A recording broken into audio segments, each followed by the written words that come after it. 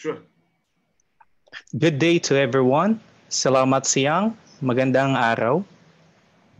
I hope you're doing well. To our panelists, to our guests, participants, and friends, welcome to our Day 1 plenary lectures for the Conference of the International Council for Historical and Cultural Cooperation Southeast Asia and the 2020 Philippine Historical Association Annual Conference with the theme Arrivals, Conflict, and Transformation.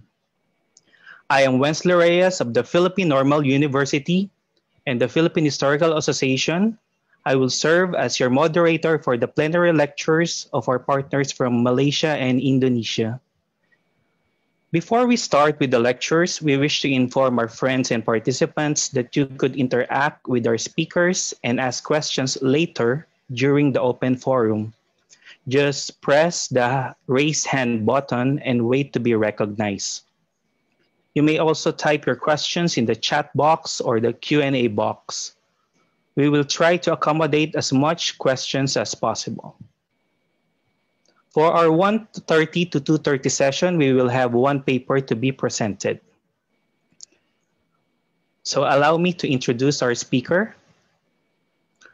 Our presenter is a professor at the International Institute of Islamic Thought and Civilization, ISTAC, from the International Islamic University, Malaysia. He is a visiting professor at the Center for Policy Research and International Studies, University Science Malaysia. He is also a senior fellow of the De La Salle University Southeast Asia Research Center and Hub. He also led a project in transliterating from Jawi to Romanized Malay script a total of 1,200 letters from the Light Letters collection and has recently acquired the rights to the digitalized images of the letters from the London University School of Oriental and African Studies.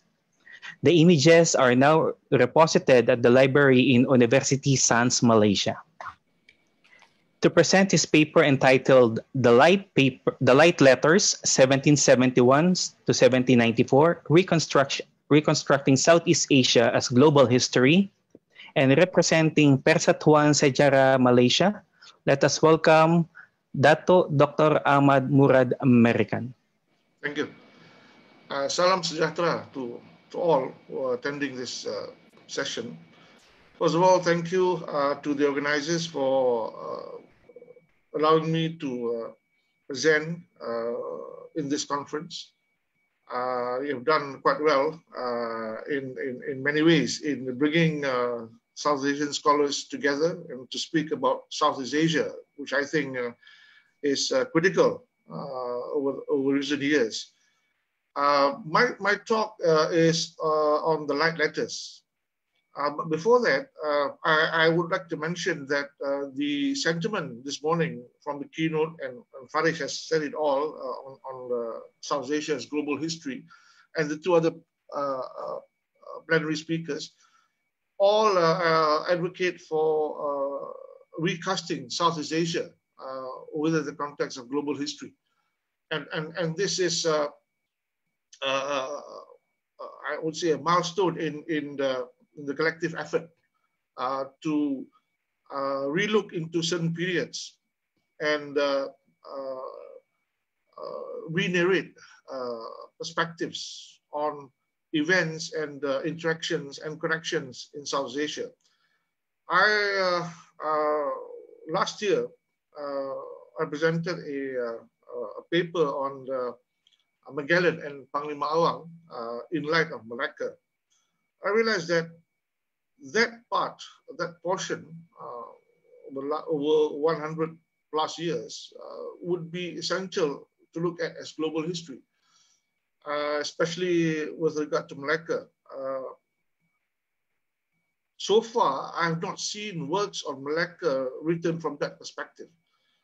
Malacca has been looked at as a cosmopolitan place, a place of meeting of cultures and peoples, and of course, as an anthropo, 84 languages are spoken, At that time, in the 1400s, Europe was in the Dark Ages. So we're looking at Malacca in that manner, in the manner of another enlightenment, would set Malacca and the region as a competitor to European history. As such, it's important to, I hope that the Malaysian historians are listening, to globalize the history of Malacca as well as the region. I'm not a historian by profession.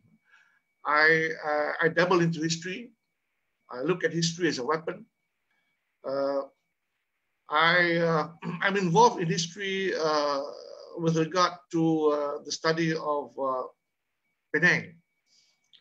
It's the representation of Penang history, which has been problematic and which has been over the last more than 200 years seen to be an island that has been illegitimately possessed by the Europeans.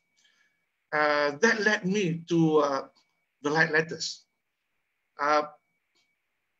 It was by accident, in the sense that about 10 years back, I was asking for some grants, and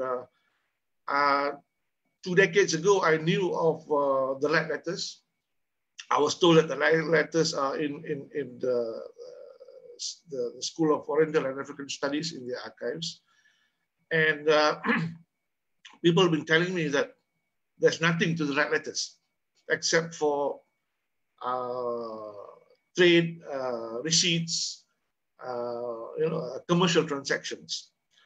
But one of the things which I wanted to do in my grant at the time was to look into the existence of the Malays on the island of Penang, because the historiography says that the island was deserted.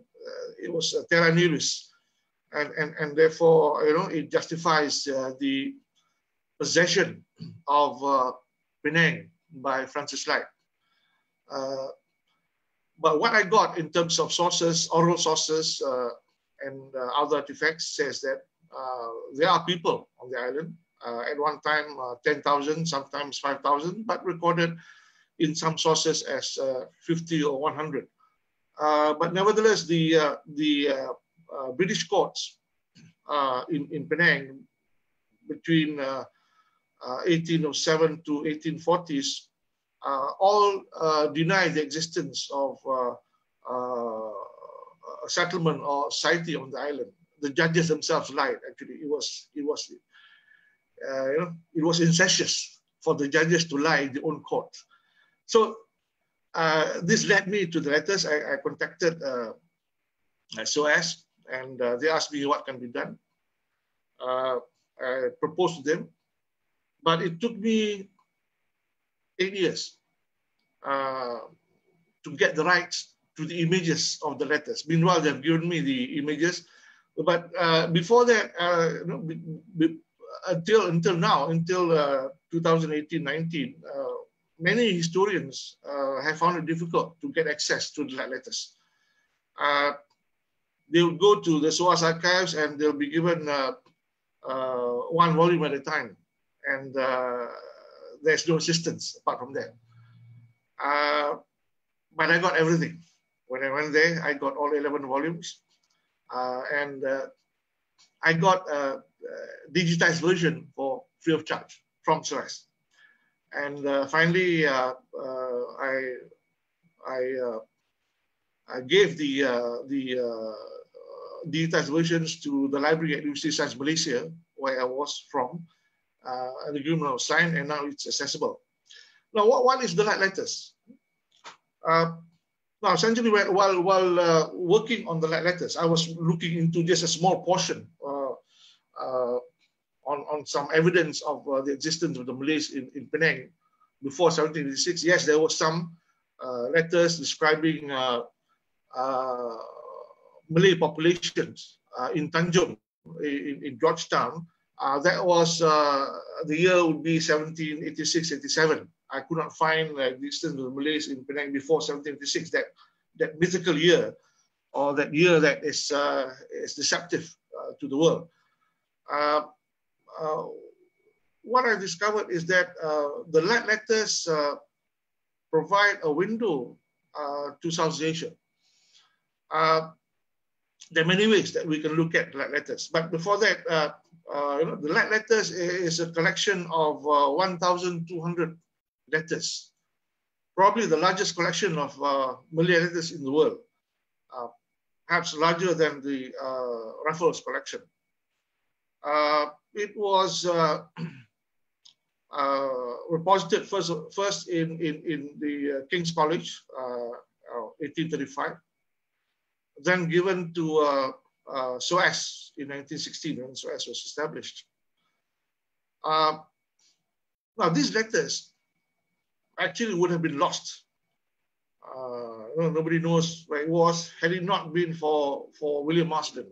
You know, William Marsden is a scholar of Sumatra. Marsden has written a number of other works. He's a student of Malay language.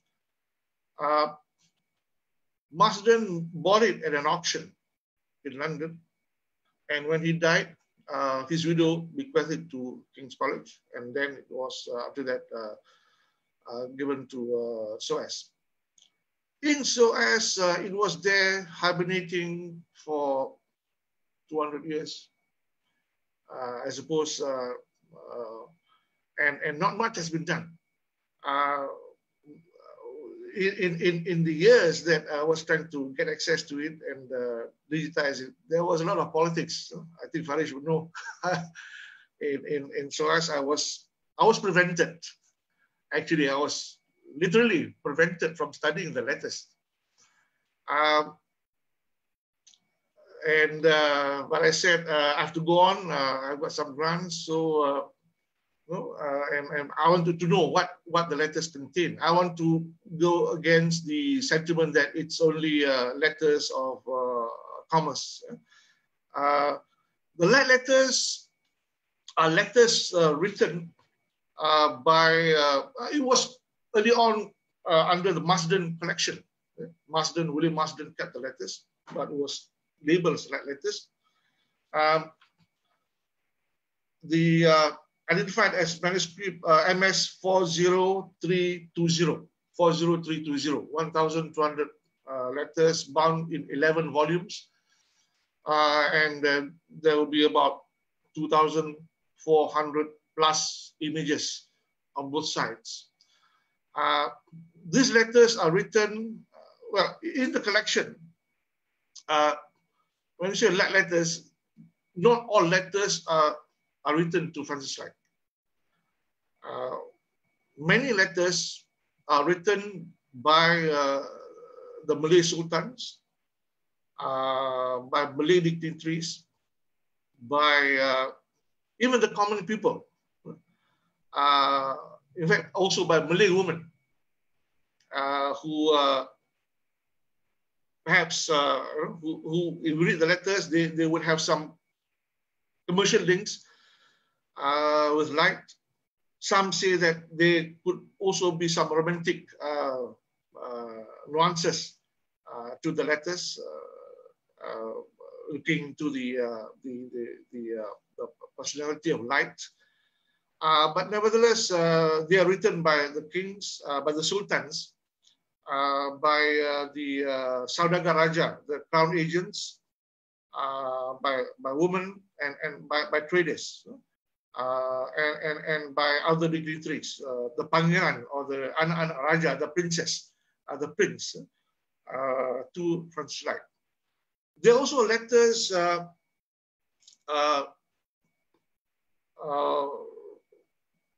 written to William Marsden and also to his brother.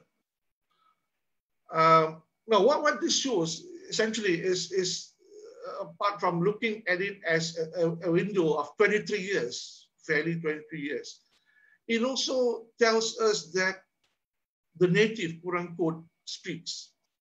The native is not a silent object. The native expresses. And one moving letter was, there were about 4 letters, was by a lady who was married to Masdan's brother in Bencoolen. And they had 3 daughters. This was around 1770s. Some letters would have the year, some have no year. And Masdan, the younger Masdan, wanted to leave this lady together with the daughters. This lady was called Cik Lina.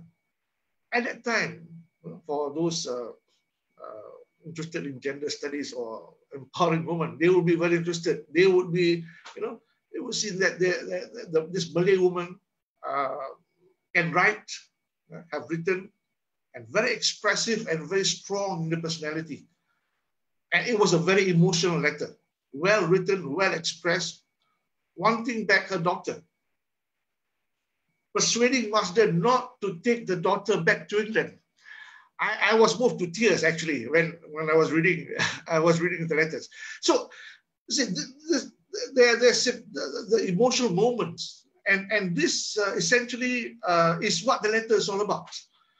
The emotions, the expressions from what would have been conceived as a silent native. Go back to Edward Said's that the native doesn't speak in terms of the assumptions of Orientalism, but here the native speaks. Ladies speak, the crown agents speak. There was resistance in many ways. There was concern of not only the British, but also of the other European powers, as mentioned by Farish this morning. Some of these letters would mention the threat or the visit by French ships to Kuala Kedah. Some would refer to the Danes. The Danes were also here in Southeast Asia. There's one letter asking French-like for help because the Dutch has exiled 4 ulu balangs from Pagaruyung, and the letter offered, the Dutch can have gold and whatever, but give us back our ulu balang. So again, these are letters expressive of the period, looking into problems and incidences. Now I like to go back to the metadata on the letters. Masdan's notes. This is from notes of Masdan in 1827 to give us a better picture of the original condition, the original contents of the letters. Early on, the letters were in bundles, like files bundled up, but it was bound, I think, about maybe 40, 50 years ago. By some scholars, I think Russell Jones and Ulrich Kratz. One of them prohibited me from studying the letters. I thought perhaps they do not want the letters to reveal too much about colonialism or about themselves. This is what Masdan Notes says in 1827. Malay correspondence consisting chiefly of letters from the Rajas and principal native merchants of the peninsula and neighboring islands, addressed to Captain Francis Light and Captain James Scott of Pulau Pinang in several portfolios. This is from the Bibliotheca Masdania Philologica et Orientalis, a catalogue of books and manuscripts collected with a view to the general comparison of languages and of the study of Oriental literature. This is from Masdan. Now, who is Francis Light? Francis Light was a country trader, and Scott was his business partner. And in many ways, there was commercial interest. There was interest to benefit from their linkages with the Malay archipelago. And then another description from Rickliff's Burhawi and Gallup, Indonesian manuscripts in Great Britain, MS 40320, a collection of several hundred Malay letters in 11 bundles, consisting primarily of correspondences received with some copies of letters sent by Captain Francis Light and Captain James Scott of Penang, and to rulers and dignitaries of Malay sultanates in AD 1780s and 1790s. But there are also items from Aceh, Jambi, Indragiri, Minangkabau, Palembang, Pedir, Siak, and other places in Sumatra, from Brunei and Sambas, and from Tidore. So you see that these letters, they are not only from the Malay Peninsula, but also from a large part of the Malay Archipelago. Early on, one of the problems which I face in getting rights, because getting those rights are important, because that will be the first time that the letters are available publicly. It was the issue of copyrights. There was a lot of complexity in terms of using UN copyright laws, using America's copyright and Britain's copyright laws, and also they've asked me to get permission from the descendants of the letter writers. There will be a few hundreds. They also have asked me to get permission from descendants of Francis Light, which I managed to meet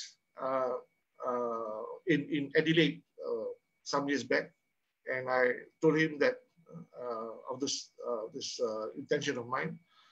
And finally, SOAS said that the letters are written from your world, in other words, from South Asia, from the world where we live.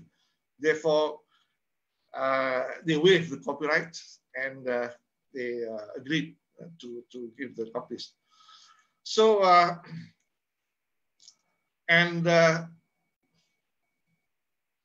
I've said, Marsden bought it in auction. Marsden left the Malay Archipelago in 1779. But Marsden would have known Light. He was not just a scholar. He has these people of contacts. And Light was in the region since 1770 or 1771. He left Britain and he was in the Malay Archipelago for roughly 23 years. He died in 1794. And he was initially based in Phuket, Ujung Salang, but he has traveled all over.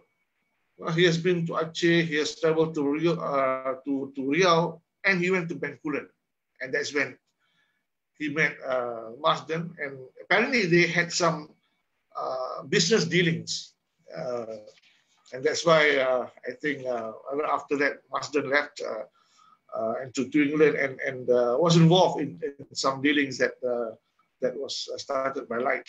Also, the contact of Marsden with the letters would be through Light's eldest son, William, who later came to be regarded as the founder of Adelaide. He laid the grid in Adelaide. His letters, William's letters. William was a military.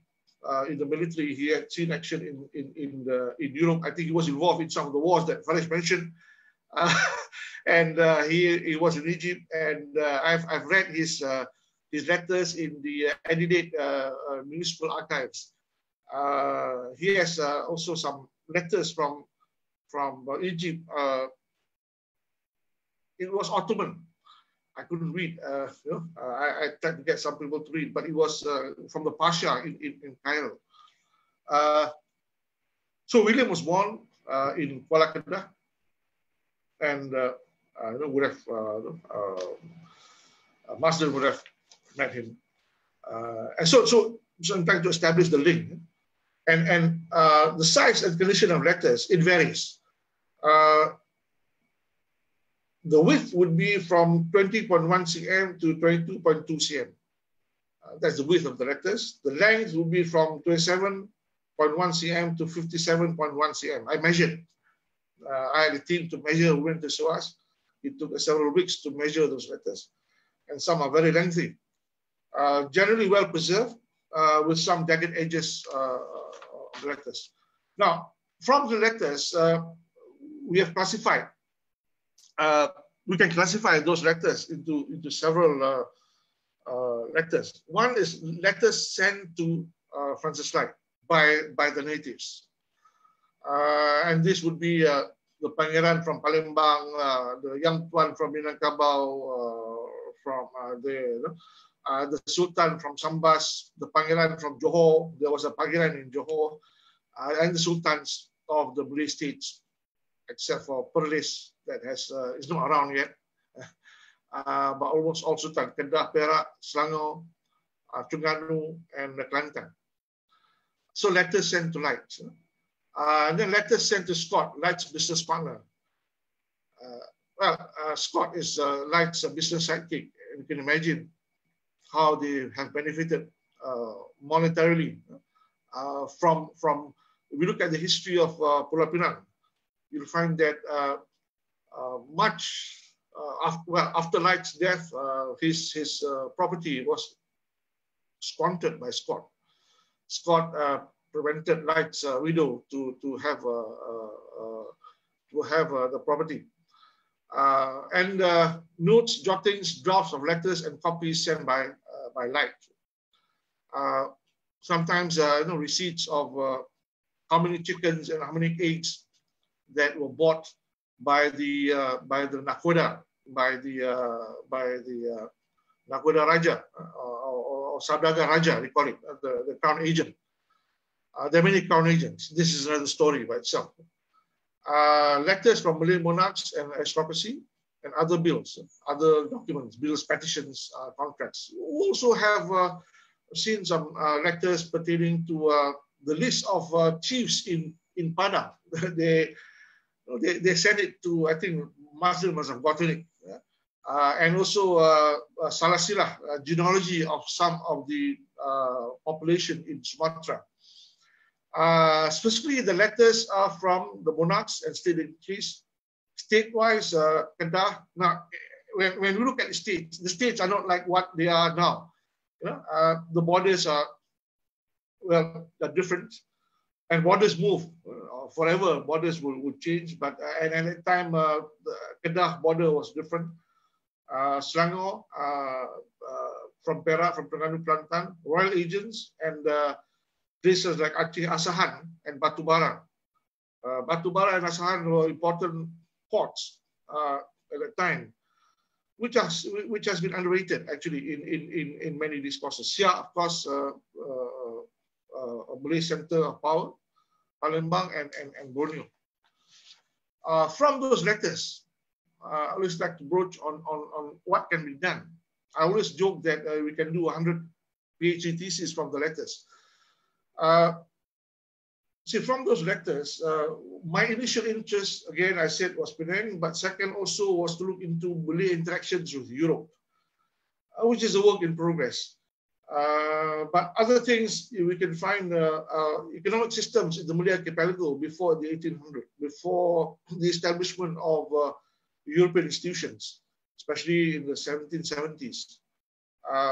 The nature of trade, the nature of goods.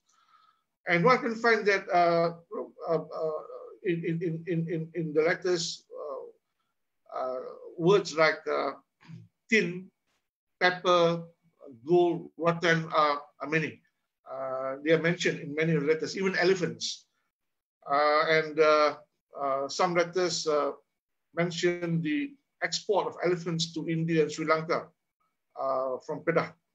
It will be from Kuala Kedah or also perhaps from Satun. Systems of writing. So far, those who have written about the letters would be those from philology or from literature. So systems of writing. And business and commercial relations, diplomacy and foreign relations, especially so in relation to the acquisition of the island of Kedah. Very interesting. I'm working on the letters to get it published to say that there is no treaty of 1786.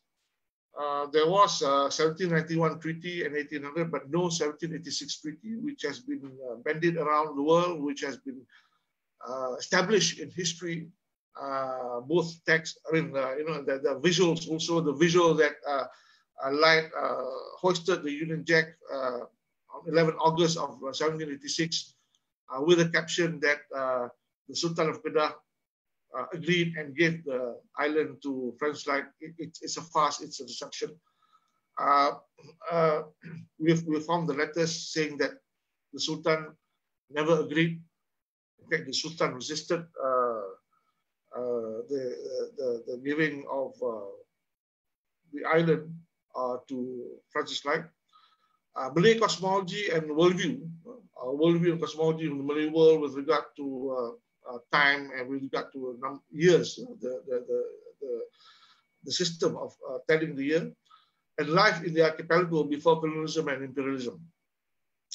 One can also look into the formation of polities and states in the Malay Peninsula and the Malay archipelago, social and political life, activities of Malay women, which I've mentioned. I mean, there are quite a substantial number of letters. Kedah and global history, which is also another one which, if you look at Kedah, that window will be in the modern period. But if you look at before that, Kedah has been in global history for a long time. And one of the things mentioned in one of the letters is the port of Kuala Kedah, at that time called Kuala Bahang. It seems that in trying to acquire Georgetown or the island, Francis Light had attempts to destroy Kuala Kedah because he did not want Kuala Kedah to compete with Georgetown. So this is again another scheme that we found from Light. Apart from that, also with regard to Francis Light, I don't want to center Francis Light, but I have to mention about him. Things like trading of opium to the Malay archipelago, in the Malay archipelago, supplying of arms, and supplying of slaves. In the letter, it states budak beta, or budak kita, my boys. These are slaves, and it's part of life. Slaves escaping from Palembang to Pulau Pinang, slaves, and everywhere. People in debt out there. Cosmopolitanism in the Malay archipelago, and Malay-Western connections and interactions.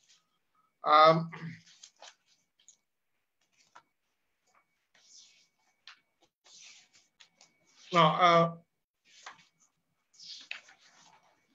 there are also, you go through, there's a series of words. I've developed a glossary, and I find that there are many words which reflect the thinking and the sentiment at the time. For example, the word mata-mata. This is 1770s, refers to the police.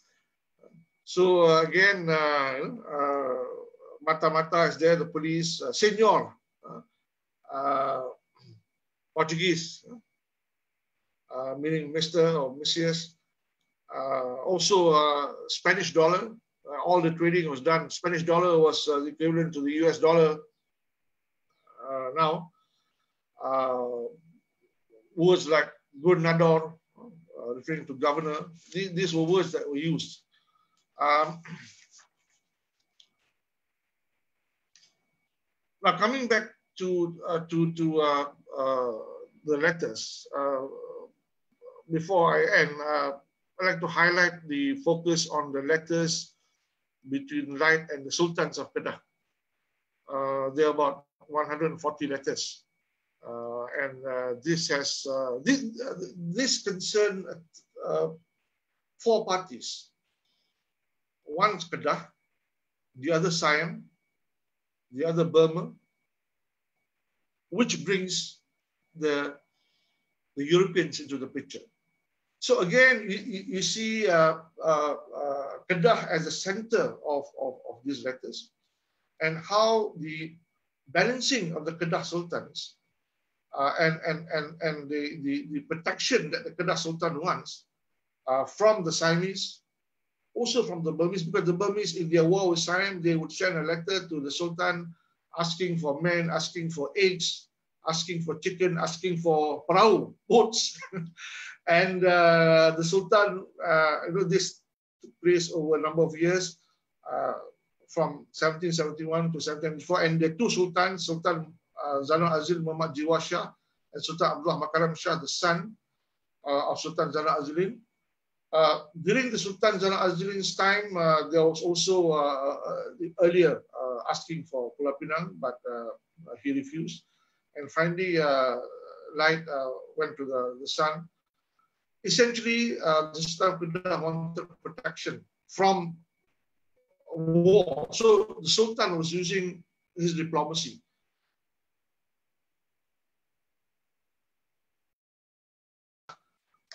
From Siam.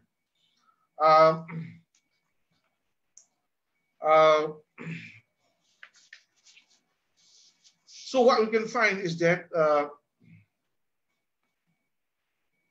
one of the things that I would like to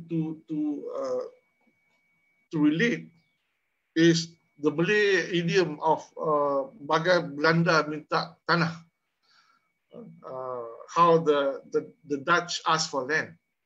There's a lot of stories. There's a whole folklore on that.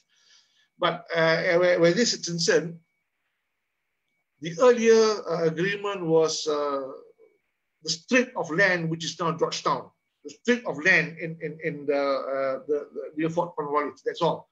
And the Sultan was discussing. But finally, Light took the whole island without the Sultan's agreement. And the letters indicate several rounds of discussion and several terms of agreement. And finally, the Sultan did not agree on two terms. Before it was concluded, the Kedah Island was lost. So, so from these letters, as a conclusion, we can see that it can become a major source for the dynamics of Malay-European or Malay Archipelago European relations. And as such, it'd be timely to look at the histories and the incidents in the Malay Archipelago as essential and integral to global history. Thank you.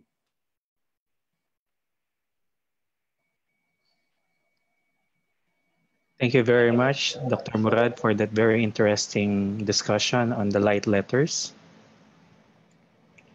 So, before we proceed with the open forum, we would like to thank you for your efforts in acquiring the rights for these historical sources that will be very valuable for future research of our young and seasoned Southeast Asian scholars. We would like to thank our gratitude for doing that. All of you are welcome to the library at University of Science Malaysia.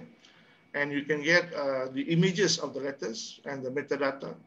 Also, I forgot to mention that we have transliterated the letters from Jawi to Romanized. So it's easier to read. The earlier project was also to translate the letters into English, but we thought that we would distort the meaning, but it will be translated on a case-by-case basis. So you have a compendium of different versions of the letter. But one thing also, it's the letters.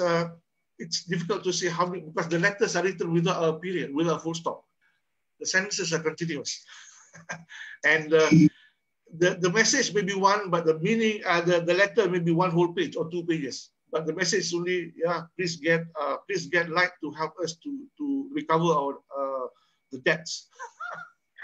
Thank you, sir. Sir, at this point, we are now opening the floor for some queries. So to begin with, allow me to read some of the comments and questions.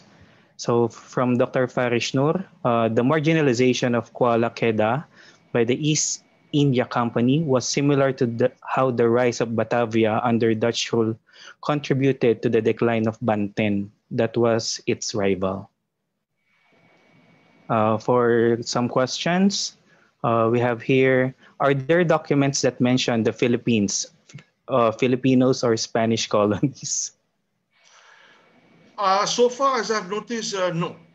The letters have not mentioned Filipinos or Manila men. But I've read some documents mentioning Manila men, meaning people from the Philippine Islands coming to Penang in 1790s. But from the letters so far, these letters you cannot read in one go. So far, I've not noticed any reference to the Philippine Islands. But to Brunei, yes. Brunei, Sambas, Borneo, yes. Thank you, sir. Another comment here. We appreciate the use of letters as historical sources. Letters are often lost or neglected and usually not preserved. But letters are personal. It shows the personal side of the writer and the receiver. So the question is, how should we treat letters in general as a historical source? Yes. Brunei, Sambas, Borneo, yes. Yeah. The letters are. We appreciate the letters are written. Letters as historical. That's okay. The letters are. They are written at that time. At that time, they would know that it'll be a public document. I think we have to read the letters as they are within the larger context of the region and what is known as the history of relationship and the coming of colonialism in the Malay archipelago. They are, in a sense, yes, but each letter has a seal. So this seal is a symbol of authority, in a sense that they are private public. Even Francis Light has a seal. It's not normal for a non-native to have a seal, but Francis Light has a red seal. And most letters in Kedah, they have red seal. Annabelle Tegala, no, but this will be influences from Siam. The other letters will be sealed in black. But Light, as we know, you see, when you read all the letters, all those who have written to Francis Light know him personally. There is an intimate relations, actually, between Light and those letter writers. You can imagine somebody who has left his homeland and is in this cultural region for 23 years. Light essentially is a Malay. He's a native. Culturally, you see, he reads Jawi. He speaks Malay. He knows the ways of the local people. And the letters address Light as Kekasih Kekanda Beta, which means translate into my lover. Kekasih Kekanda Beta. And the titles of Dewa Raja, but that's the title given by the King of Siam, or some say is by the Sultan of Kedah. But there is this intimate relations, especially between the letters between Francis Light and the Sultans of Kedah, both. Also with the other. One is that the style of writing those letters. Sehingga Bulan dan Bintang, Surat Tulus Ikhlas, letters of sincerity kepada kekasih Kekanda Beta. But also a peculiar mention where letters between Francis Light and the Sultan is Ana Anda Beta, my son. So what could that mean? So again, yeah, it's very personal, and Sultan looks at Francis Light as a son or as a son-in-law. The story goes that Light has married a lady from the Kedah Palace. This cannot be confirmed, but I'm making my own investigation, and it will surprise many. But essentially, yeah, it was written many times in several discourses, notes, biography, letters of the Light was the son-in-law of the Sultan, the first Sultan Zalam Azil Muhammad Jiwa Shah. Also, Light in his dealings with the natives in the Malay Archipelago, he did not wear the Georgian costume, with the hat and the red coat. No, he wore the sarong and the kain pelikan and the songkok. That was his and Scott. That was their daily dressing. This was not written in Malaysia, but was written in a source in Phuket. On Phuket history, they have mentioned that. And you can imagine if a person has been cut off from their motherland for 23 years, they will be part of it. They'll be part of the Malay world. Culturally, Light and the others would have South Malay Archipelago DNA. So again, I think one has to see that in that sense. Personal, yes, but public at another level. Thank you, sir. That's well noted, sir. Sir, I think Dr. Farish Noor would like to give his question. Yeah, sure. Yeah, thank you very much. Hi again, Murad. I have a question about the secrecy behind these letters, right? I mean, you alluded to that earlier, and there has. And many of us who go around looking for this sort of stuff, often we encounter resistance because there are certain stories that people don't want to be told. Now, when it comes to Light, of course, I agree that Light was very much embedded in the regional, local geopolitics of that part of the Malay world. But at the same time, as you know, he was cutting deals on both sides. So on the one hand, offering without authorization, protection to Kedah, but at the same time also supplying arms to Thailand, to the Siamese, and so my question is about this particular working culture of these European colonial companies, because Light is not alone.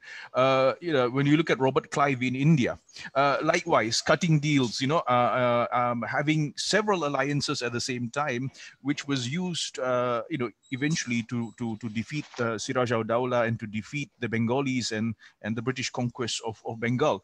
The East India Company, of course, knew that all of this was wrong, but the corporate culture, since we are talking about corporate culture these days, the corporate culture of the East India Company was that we don't care whether you do something wrong as long as you get the territory. And Light, as you know, after he gets Penang through very shady means, certainly not honest, is then celebrated as a kind of hero. Now, I think you and I have problems with this because of the way in which until today, people like Robert Clive or Francis Light or even Stamford Raffles are celebrated, and there's this other side of their biographies which people don't want to talk about. So what's your position on this? How should, especially Malaysians today, objectively assess someone like Light, who was basically, double dealing everyone and actually lying in order to get Penang? Yeah, the lingering sentiment over Penang is more prevalent now. But 30, 40 years back, they wanted to celebrate the anniversary of Light in Penang, but it was objected. There are still doubts. And if you ask the people from Penang or Kedah, even the letters of Sultan, I think Sultan Ahmad Tajuddin, when he was denied residence in Penang, he has to go to Malacca. He wrote to Reverend Brighton saying that I can't even go to the island owned by my father, Tadah. He said that I can't even go to the island belonging to my father. So here, the thinking is that light, yeah, we cannot deny light landing, but we have to reassess the representation of light in the history of the island. And in fact, what has been done is the mainstream history and historiography of Pulau Pinang has been cut off from Kedah. Therefore, the whole region has been distorted. And saying that they want to say that light is the founder of Penang. I've been objecting this over the decades. Now they have said that light is the founder of the British settlement in Pulau Pinang. But then, before he came, this is where my evidence and what I've written, that Georgetown or Tanjung Pedaga, the name, was already a port. And what happened is that British historians and scholars, they amplify and glorify the role of light. What can be done is perhaps to not to deny, not to throw the statue of Francis Light into the sea, but to put the statue in the museum as part of the decolonizing the narrative, and to look at it objectively. It's the present historiography of the region is exclusive because they do not give agency to those before the coming of the Europeans. So these letters, unlike other Malay manuscripts actually, but these letters and also the Raffles collection is empirical evidence giving agency to the geopolitics, to the natives in the geopolitics dynamics of the region, and therefore giving enough justification to revise the antecedents of what happened. In other words, we integrate and make that narration more inclusive. I do not want to, because what happened now is they would accuse those who want to highlight the Malays as being exclusive, but they are being exclusive. So now the point here is that to read it and be inclusive. Yeah, Light came, yes. He came, he hoisted the flag of the Union Jack, but the narrative is different. So that image, as you've seen, the popular image of the tents in the Esplanade, is an image that has deceived the world with regard to the sovereignty of a territory in the geopolitics of the region. Thank you, sir. Sir, I think we have a related question to that. This could be the last question as well. In relation to the discussion this morning, based on the letters, how did the natives play politics in the specific time period, especially in relation to each other? So this is aside from their relations with the Europeans. Yeah. Additional question, and just a curiosity, are there letters that show something related to romantic love? The question came from Archipelago. Okay, I go to the second question. Yeah, by a Malay lady from Kedah, and they have suspected her to be to have married Light. Her name is Siti Sabariah Cahaya Alam. There's several letters, and there's some romantic things, nuances in the letters, and also the letters by Cik Nina to Master. Where the Malays among themselves, yes. See, well, again, yeah, some letters from Padang and from Sumatra would be letters among themselves, collected by Marsden, about war strategy, or some kind of conflict. But I will agree with Farish that there's no war, there's no conflict. See, the Malays are a peaceful people. We talk about peaceful societies. It is in the Malay Archipelago. It is war is important. We are not belligerent societies. The belligerent societies are the Europeans. They take their belligerency from the Romans.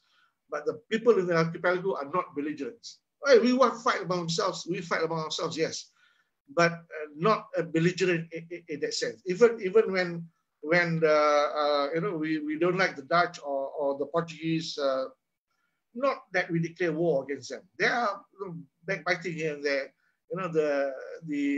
You see some of the Malay hikayats or classic hikayat Tanah Itu, or they would say that the Portuguese are better than Dutch, Dutch are better than Portuguese, Dutch are womanizers and things like that.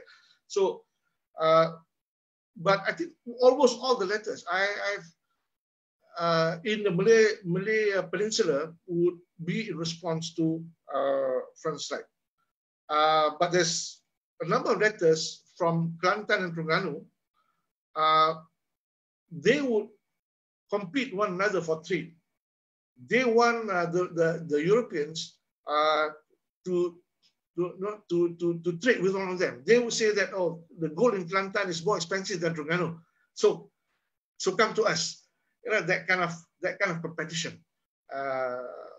But otherwise, most of the letters would be in response to Light. But I have to qualify this. Out of 1,200 letters, 800, roughly, some 800 would be on the relation to Light. The other 400 would be letters collected by Marsden on the activities and the dynamics in Sumatra. Thank you very much, sir. So due to time constraints, one session is not enough to answer all the queries. But as of now, we need to wrap up our session.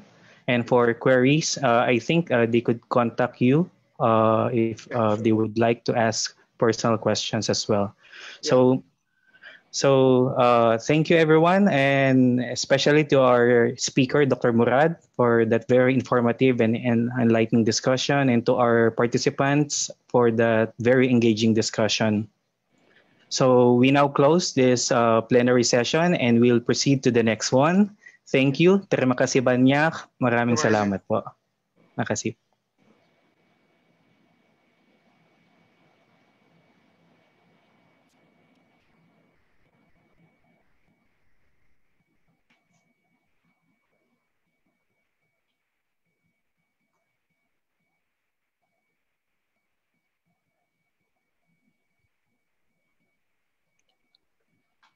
Our next session is scheduled at 2:30.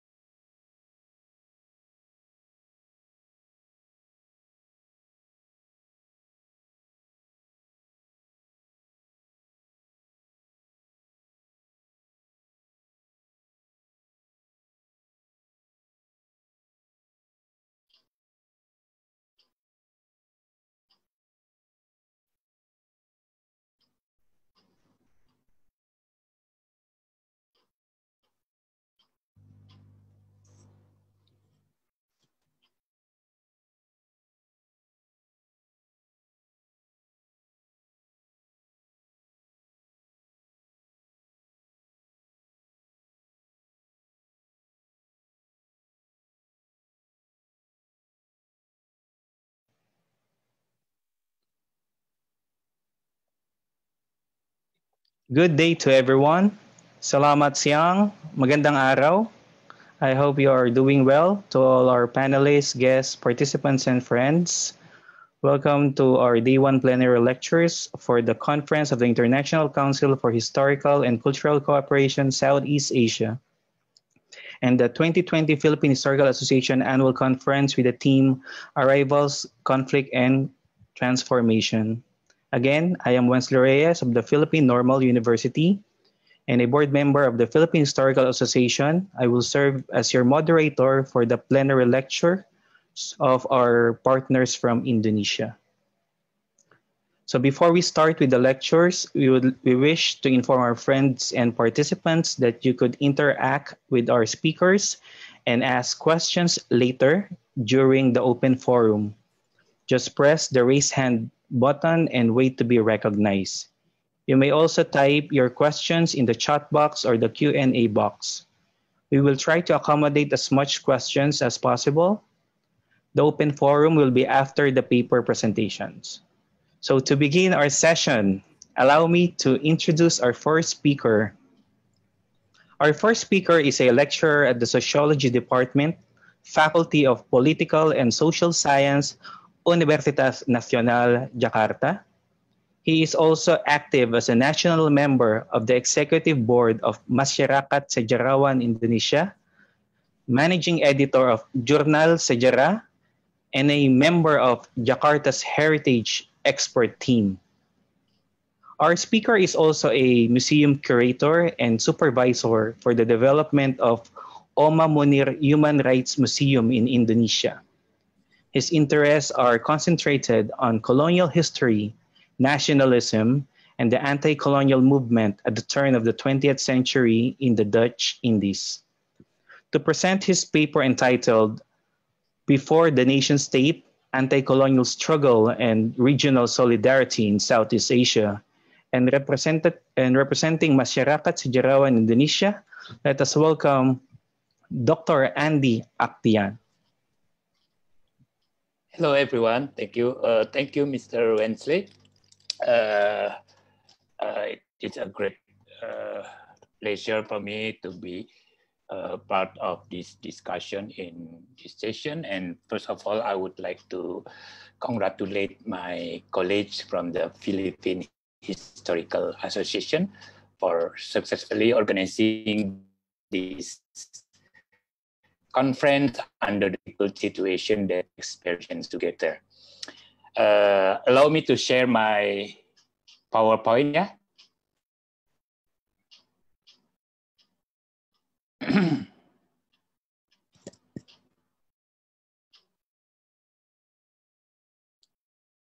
Can you read it?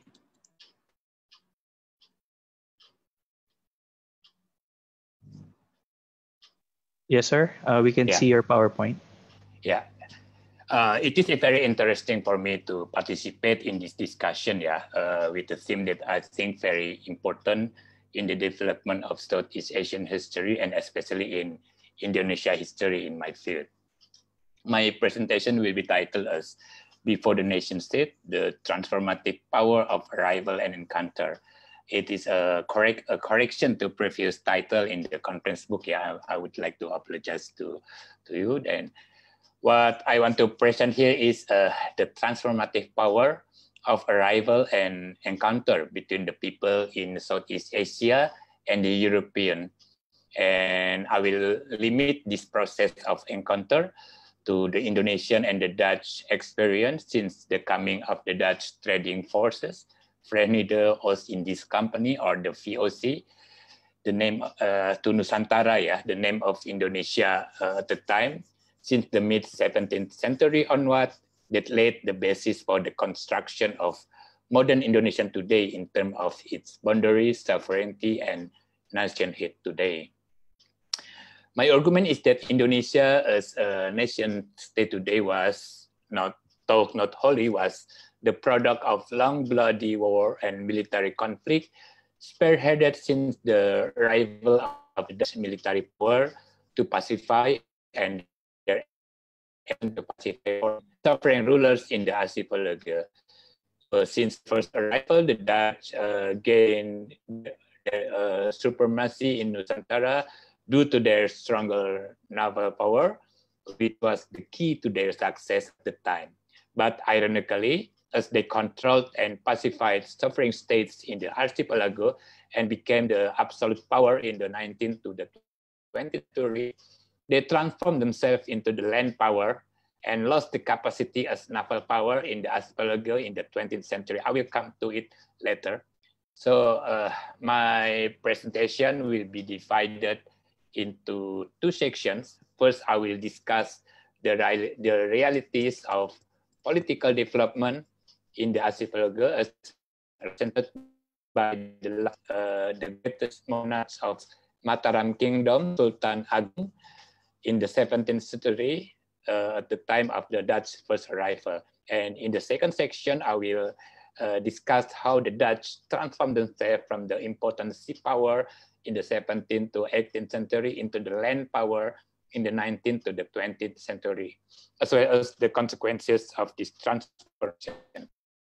So let me begin my first section with an intriguing statement by Sultan Agung, the greatest king of Mataram, when he received Dutch envoy to his palace in 1614, sorry. He said that you can build a fortress in Jepara to protect yourself until I can give you a support. I'm not a trader like Banten and Surabaya kings, and I do not want a customs because I'm already rich and do not have any shortage at all. I know that you, the VOC envoy, came here not to occupy Java. I have defeated Gresik and Jordan, the eastern part of another small kingdom, and I will now defeat Surabaya, and I will give Jordan as a gift to the Governor General if he wants. And I'm not hostile to Banten, but if they attack you, I will give you an aid, Lord, as a revenge to their deeds. I think his statement in this encounter is interesting, for two reasons. First, it shows an opposing fact to the popular historical imagination, which of course anachronistic, that put the idea of divider et impera as the main colonial tools to divide and conquer Indonesia.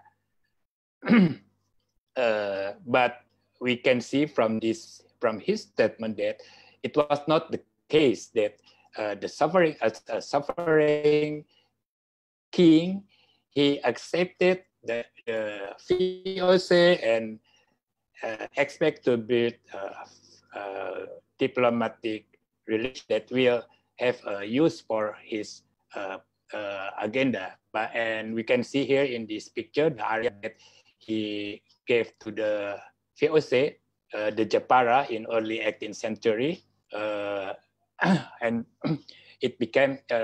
We can see how the development of the area, which was transformed into one important trading force for the Dutch in Java at the time. There were 40 European, 500 more Chinese, 100 foreign Orientals, then etc. But it gave the Dutch the advantage that they asked in this meeting.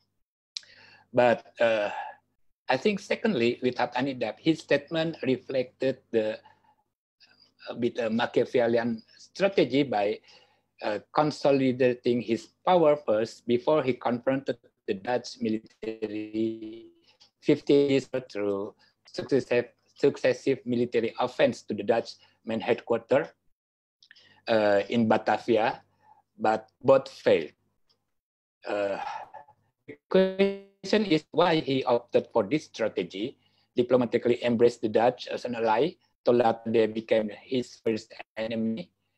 First, my impression is Sultan Agung's statement here offer a nature of pre-colonial politics embraced by suffering states in Nusantara Archipelago at the time, turning an enemy into ally and ally into enemy, or in bahasa term sekutu and seteru, like Orwellian friend, for the sake political stability and control which was part of the political game at the time. It reflected that the main problem of traditional state development in Java, or maybe Nusantara at the time, which lacked the Mandarinate or the Shogunate bureaucracy that linked the palace with the villagers, support manpower to raise the army as a centralized and absolute state. Java and Nusantara at the time resembled a web of suffering power, with all suffering states eyeing each other and compete each other for control and supremacy, as you can see in the map here. Each suffering has their own territory and their own interests, and they compete for each other. By paying attention to this historical context, we will understand Sultan Agung's statement toward the VOC envoy as part of the priority for his new dynasty that had just emerged at the time, and his priority to build internal political stability that could sustain his power.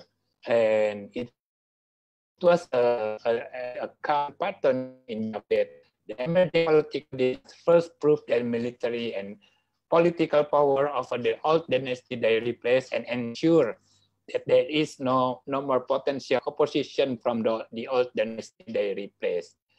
In addition, the Mataram dynasty was also faced with the reality of dealing with rival powers that had not yet positioned to his kingdom, such as Surabaya, here you can see in the map, Tuban as well as Banten, and as a response, he has to find a foreign ally to confront his internal enemy. The dynasty under Sultan Agung at that time, with its center power in Surakarta, faced a geopolitical problem experienced by its predecessor in their competition against the economic, political, and military power of their rival. So in this case, it was important for Sultan Agung to build international relationships that could give him potential support in case of military expansion.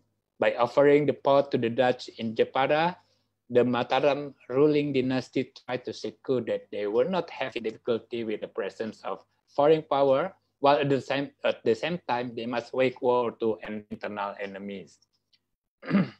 However, Sultan Agung words to the VOC envoy was not truly sincere. Actually, the Mataram ruler never kept his promise to provide assistance for the construction of lodge in Jepara.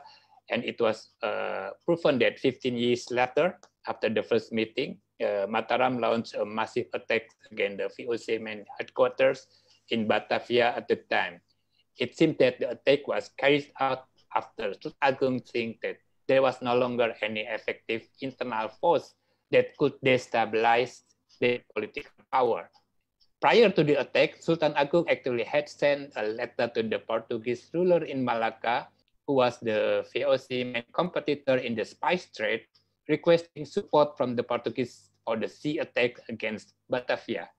The request for support again saw us a context about the geopolitical complexities of the archipelago at the time, and how Sultan Agung calculated and play foreign enemies into his own advantage.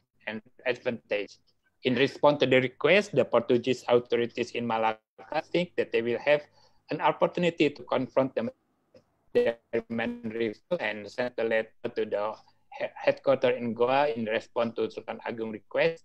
But the support for this response came to this delegation only arrived on February 25, 631, 2 or 3 years after the war, and the war is already over, and the effort of Sultan Agung military campaign was failed. Later, we found that Mataram declined from internal dynastic conflict, and its power getting smaller to the coast due to the cause of civil war and internal power struggle. On this regard, we found from this history of first encounter that the archipelago suffering states, I think there was no ideas of modern nationhood, citizenship, or shared long-term interest among the suffering state and sultanate in the region. They were already divided power, competing each other. But what we found was a skillful statecraft to contain enemies and manage sovereignties in their own control area. It was the true phase of 17th and I think 18th century's political realities in Indonesian archipelago at the time. So from this perspective, I wonder, in case of the absence of colonial power, is it possible that Indonesia can such a bureaucratic state power that time transform into today Indonesian nation state? To answer this question, I will move to another section and let me proceed with the section after the Dutch gained total mastery in the archipelago. And what happened then? As we saw before, an illustrated map of Nusantara or Indonesian archipelago at the time. Until the mid-17th century, the archipelago was still a complex network of independent powers of kings and princes on each island, and all of them were the independent state. And there was an interesting fact that the colonial traditional power actually has never succeeded in establishing a sphere of power that can be visualized in the form of modern Indonesian map today. But it will change soon after the Dutch began to take control of the archipelago. The beginning of the formation of Dutch Imperium, we can chronologically looking back, began with the Dutch fleet led by Cornelis de Houtman stopped at several ports around the archipelago and made a topographical map in the area in the 16th century. His expedition was financed by East Indies Corporation, the VOC, and was formed the purpose of overseeing trade routes around the archipelago up to Sri Lanka, the Cape, and the Cape of Good Hope.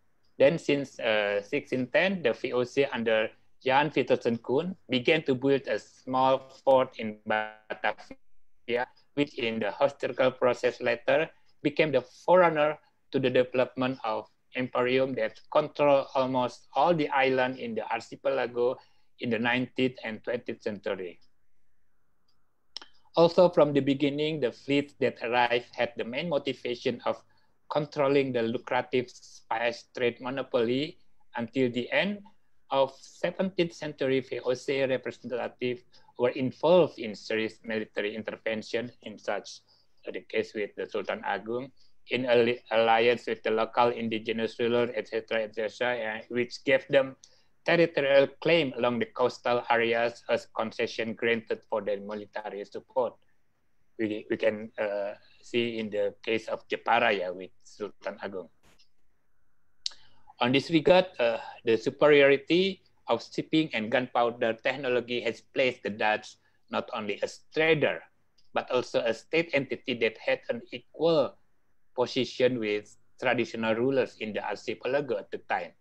They have the advantage to make territorial claim and increasingly became a new power with a strong position in exercising a trade monopoly in of other European nations. But the most important starting point in the history of Dutch colonialism, which will influence the development of Indonesia as nation state today, only start in the 19th century with the arrival of Marshal Daendels, an admirer of French Revolution, who represented Louis Bonaparte, the government in the Dutch East Indies colony. Daendels came to Java in January 1808 with the task of building the defense systems against the Dutch Indies, against Britain's trade, and in accordance with the VOC rules to improve the VOC system and improve the fate of the quote-unquote the people from foreign operation. Then there's also contribute to improve the improvement of colonial bureaucracy into the Napoleonic state model of prefecture or residencies in Java. And the most important one is was he introduced an infrastructure project which was popularly known as Jalan Pos, the Route Postway, linking the most east of Java to the most west, where the center of colonial bureaucracy resided in Batavia. On this regard, Dandes led the legacy that made the island of Java accessible and from cities among cities connected via lanes, which was very difficult in the previous century. This led for the new machinery of colonial exploitation to come, the modern capitalist plantation industry in the interior of Java in the early 19th century. On this process, a new form of colonial expansion occurred. Dutch colonial power was no longer has interest in controlling spice route monopoly. They changed into a new system of power that controlled lucrative commodities that were profitable in the world market. It was under this condition that Java turned into the main producer of sugar commodities in the world, in addition to other important products such as coffee, quinine, cocoa, and others. In this connection, we can see that in the process of historical development up to the end to the 19th century, a national economic system has emerged, integrating the archipelago economy into one national unity, leaving the inter-island trade, which was characteristic of the previous mercantilist period, gone. But behind the scene,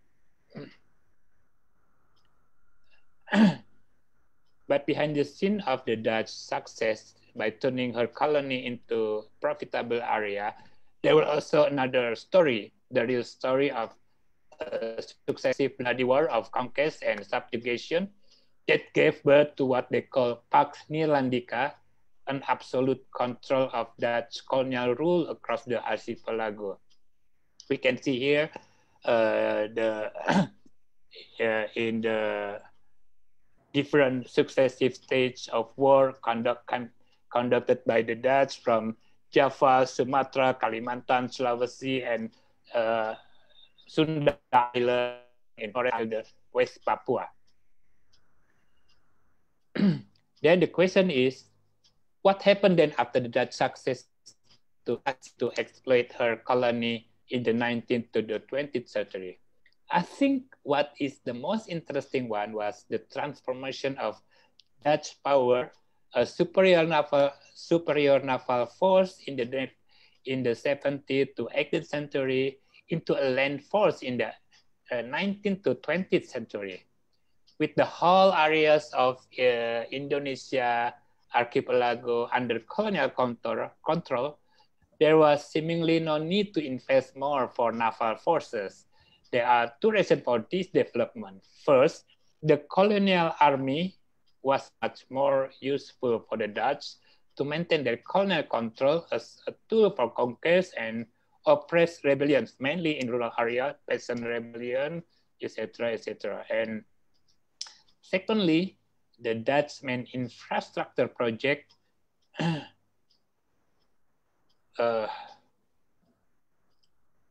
with building roads and railway that made island of Java easily accessible by land, which provided access to transfer and ship the plantation product from remote island area. Here, the Dutch were also transformed from the process of where the Dutch transformed from the marine power in the 17th century to land power in the 19th to the 20th century. Until the late colonial era, this kind of policy shaped the contour of Dutch colonial policy. and the coming of World War II throw into light the reality about the defenseless colony with weak naval forces at the time. And it was no wonder the Japanese easily took over the colony from the Dutch without significant resistance. The famous Battle of Java Sea occurred only 6 hours. The Dutch lose in this battle. As a conclusion, I would like to highlight 3 aspects from the main theme of arrival, conflict, and transformation in the 16th to 19th century in Indonesia. Firstly, I think the encounter was not an easy process for both sides. It created a new landscape. The most important thing, it created a new landscape of conflict and power struggle in the archipelago that every side must, both sides must deal with. And secondly, the main transformation that occurred from this arrival was, ironically, the birth of the modern Indonesian state today that the Dutch bequeathed with an area stretched from the most west in Aceh to the most east in West Papua. But that, yet, of course, there were bloody history on this, on this process. But there was also a new beginning from this. And thirdly, the oceanic power was and is still an important aspect, I think, for the archipelagic countries like Indonesia. The control and mastery over the sea remains an important and strategic aspect in the past, present, and the future, I think. Thank you very much. Thank you, Wensley. Thank you very much, sir. Terima kasih. Terima kasih. Yeah, sama-sama. Thank you, Dr. Andy, for that interesting discussion on transformative power in the history of Indonesia, especially the concepts of nation, state, and sovereignty.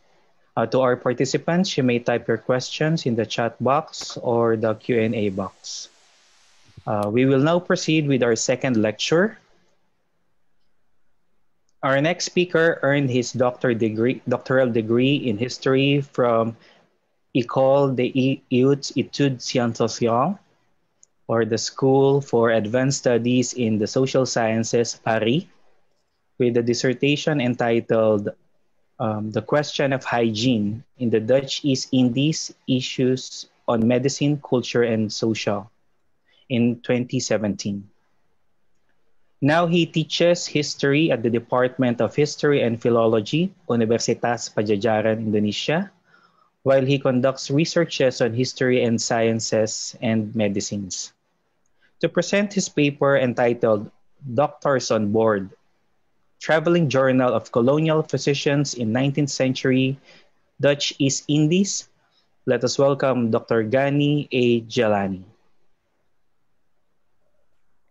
Thank you very much, Mr. Wensley. First of all, I would like to extend my gratitude to Philippine Historical Association for organizing this wonderful conference where we can meet as a Southeast Asian historian, we can meet each other and discuss such very important topics in our study. The subject that I would like to present this afternoon is about the role of physicians in colonial period, which at some point will complete what Andy Adian just explained in the previous speaker. So allow me to share my screen. Okay.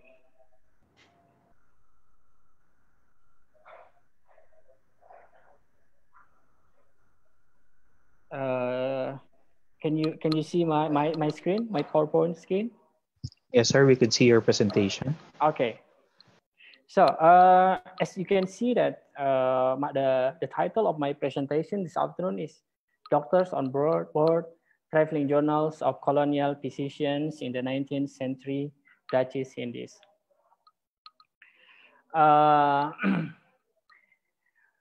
The presence of physicians or surgeons on the board which travel to discover the new world is very known.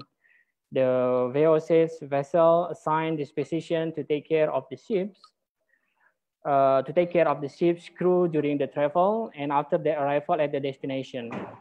Jacobus Bontius is one of the very famous physicians working for the company, especially for his work on natural history and observation on the health condition in Batavia.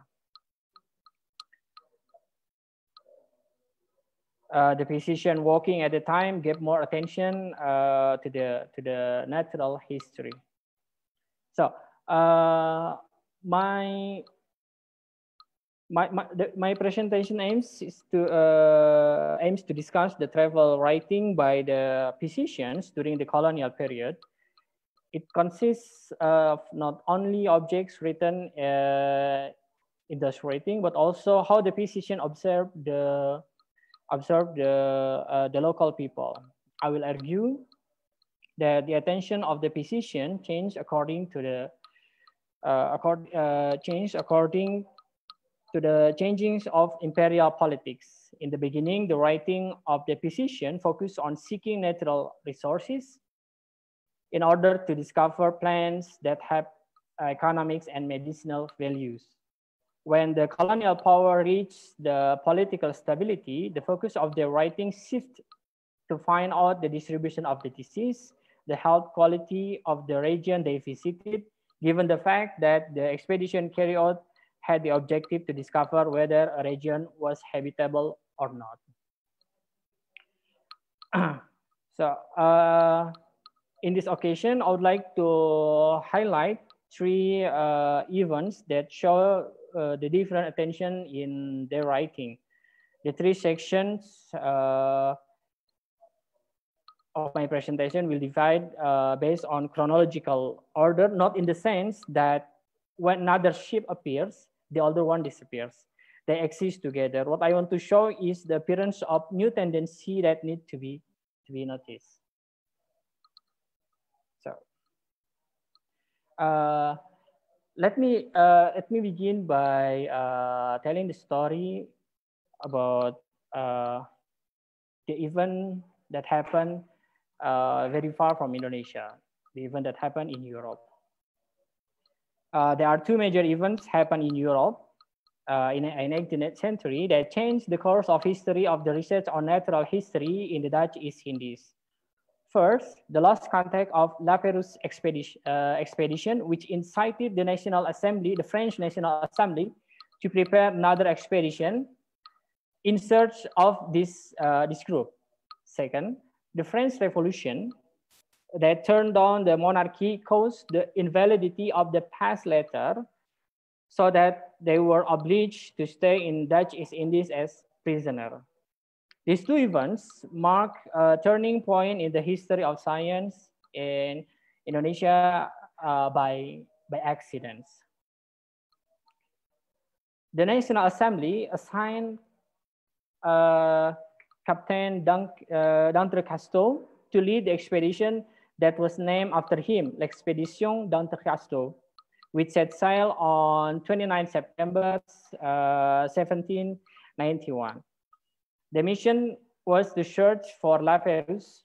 The mission to search for Lapérouse was failed, but the fate brought them to another end. The expedition arrived in Surabaya on 27 October 1793, but the captain never arrived there, for he died a few months before.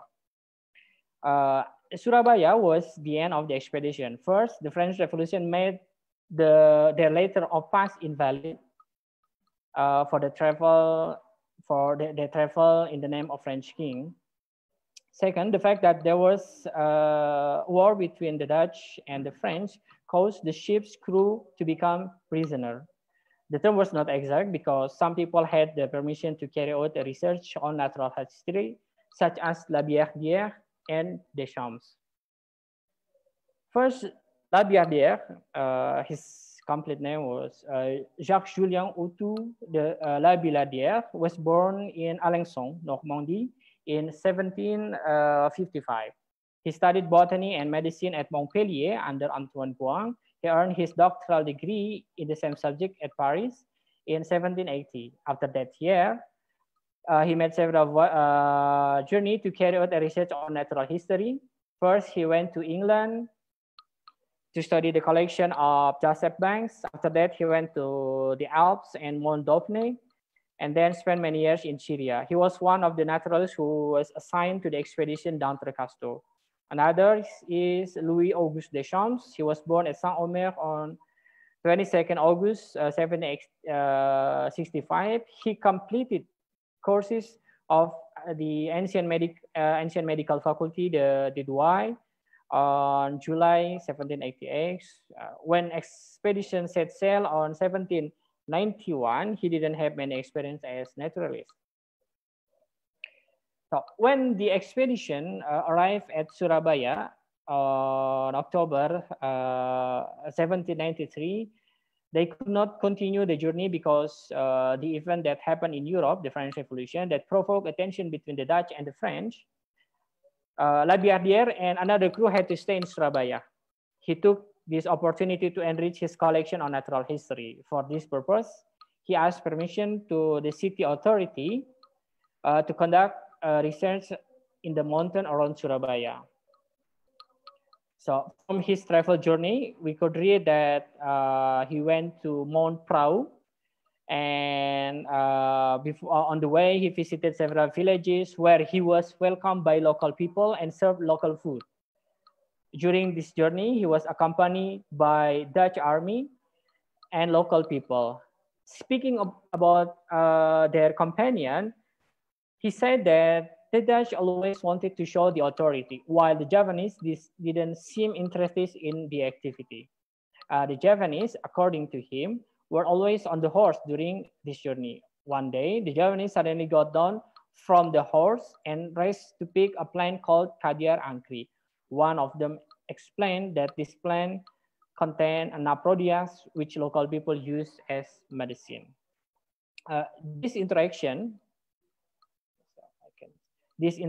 is one example on how the journey passed. And from this interaction, La Billardière enriched his knowledge not only on natural history, but also on local culture. Unlike La Billardière, Deschamps managed to carry out a research to the interior of Java. After being transferred to Semarang from Surabaya, while La Billardière waiting a decision to be transferred to Batavia, he could take a ship to return to France. Deschamps was offered by Governor van Oosterschelde at the time to stay in Java and to conduct a research on natural history. The Dutch authority even supported him with all facilities, so he could carry out the research into the interior of the island. Deschamps accepted this offer and took leave his traveling companion. Deschamps left Semarang on 8 May 1795 to start his travel, and ended in 1798 when he arrived at Batavia. So from 1798, he became surgeon in Batavia until 1803 when he went back to France. From his voyage, he published 2 articles, one about the upas tree and the other about the extract of his voyage to Java. Deschamps tells the story about the custom of the Japanese who punish the criminal by sending them to the forest where there was a poisonous plant called upas. Unlike his predecessor, N.P. Force, a surgeon of VOC, who published an article description of the poison tree in the island of Java, in which he wrote much on the myth of this tree. Deschamps tried to separate the myth and the science. His writing focused on the material contained in the upas tree that was used as poison. The interaction with local people allowed him to acquire the knowledge more precisely. His essay on Upas was continued by Leciono de Lato a few years later. What I want to say by telling the story of these two French naturalists is that both of them paved the way to carry out the research by doing a journey into the area in the interior of Java, which will be continued in the next century. And now I begin to my second part of my presentation. This is about exploring the interior of Java, physician naturalists in the early 19th century. So the changing of century at some point means the changing type of research and the form of travel writing. First, the travel was planned. This is unlike the French naturalist when he came to Java because their ship was stranded in Surabaya. This naturalist planned to do a research, a travel into the interior of Java. Second, it continued to study the interior of Java by traveling very far to the interior. This is very interesting because the physicians working at the time came to the Dutch East Indies, first of all, as a physician. So the first is Thomas Horsfield. He was an American physician and naturalist who came to Netherlands, India in 1801 and stayed there until 1819. In 1804, he made a research trip through Java, and this lasts until 1812. And during his trip, he sent specimens to the Batavia, Noordshap, Driekunsten, and Wetenschappen. In 1811, he met Ralphus, who employed him. His general interests include the research, not only plant, mineral, but also the custom of the population of this region. He published his work. His published work could be read in the journal Verhandeling van Batavia's Noordshap, Driekunsten, and Wetenschappen, especially in the year 1814 and 1816. One of the important articles is titled about the short account of the medicinal plants of Java, where he wrote the medicinal plants that had been already introduced into the European system of materia medica and the medicinal plants which are employed in the daily practice of the Javanese or natives. In writing these medicinal plants of Java, it is worth noting that Dr. Horsfield put also the local name of the plant. In this article, he explained the use of this plant for medical purpose. As he already mentioned, that not all the plants in Java were classified in materia medica, but he made some experiment on several plants which were still not recognized by the system, used by local people as medicine. He said that the series of experimental inquiry, which is necessary to elucidate fully the virtue and qualities of our native medicinal plants, depend on the joint labor of many physicians. From the practice of the natives, but little is to be learned. They employ the substance empirically without any regard to quantity. Their ignorance in the science of medicine renders them incapable of observing the action of any substance into a human system. End of the quote. It was the quote from Dr. Horsfield, who criticized the way the local people, the native, use the medicinal plants. So speaking of the medicinal plant, and there was another physician called Carl Ludwig Bloom, who is a very important figure in this research. He was a physician working in the Netherlands, India, as an inspector of vaccination, who had made a lot of journey to the different regions in Java. He used these trips to collect the materials of the natural world in the Netherlands, Indies.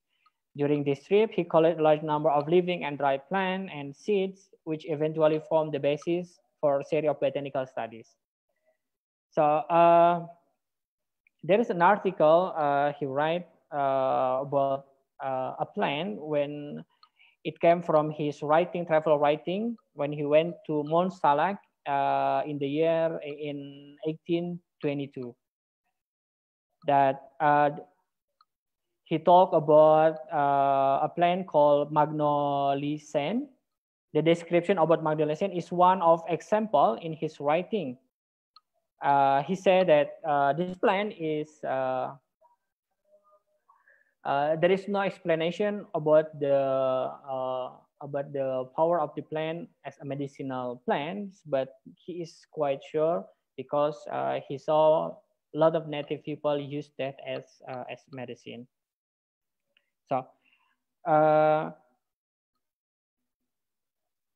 it is important also to highlight the fact that the information gathered in the article written by Bloom on his journey to Mount Salak, he wrote a lot of thing about the interaction with the local people.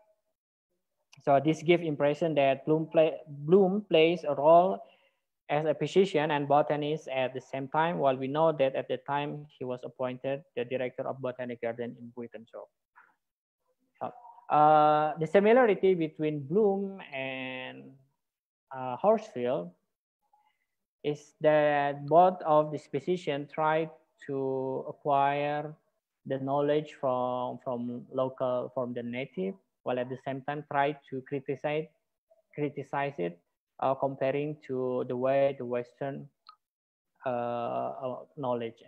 At this point, the encounter between the local people, the native, and the European, it's quite dialectical in the sense that at some point the European learned a lot from the native. So it is very different when we talk about the physician working in the mid-19th century. Because at the time, the focus was the military expedition in order to survey a potential colony. So, first of all,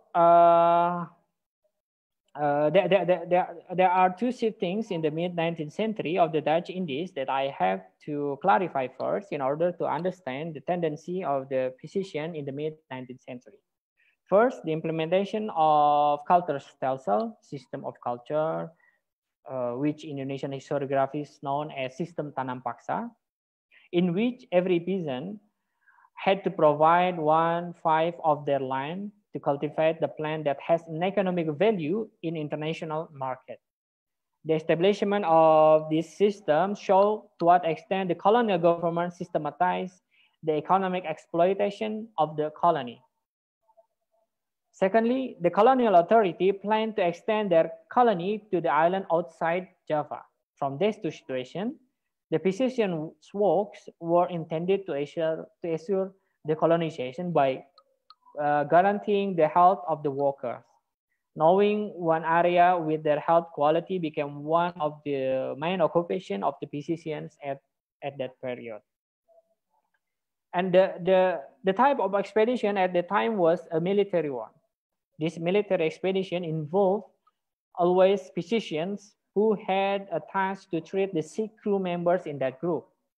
This expedition had the objective to survey an area which had a potential for establishing a new colony. The physicians in that expedition report the health condition of all the crew. When arrived at the destination, they will give a description of the distribution of disease in that place.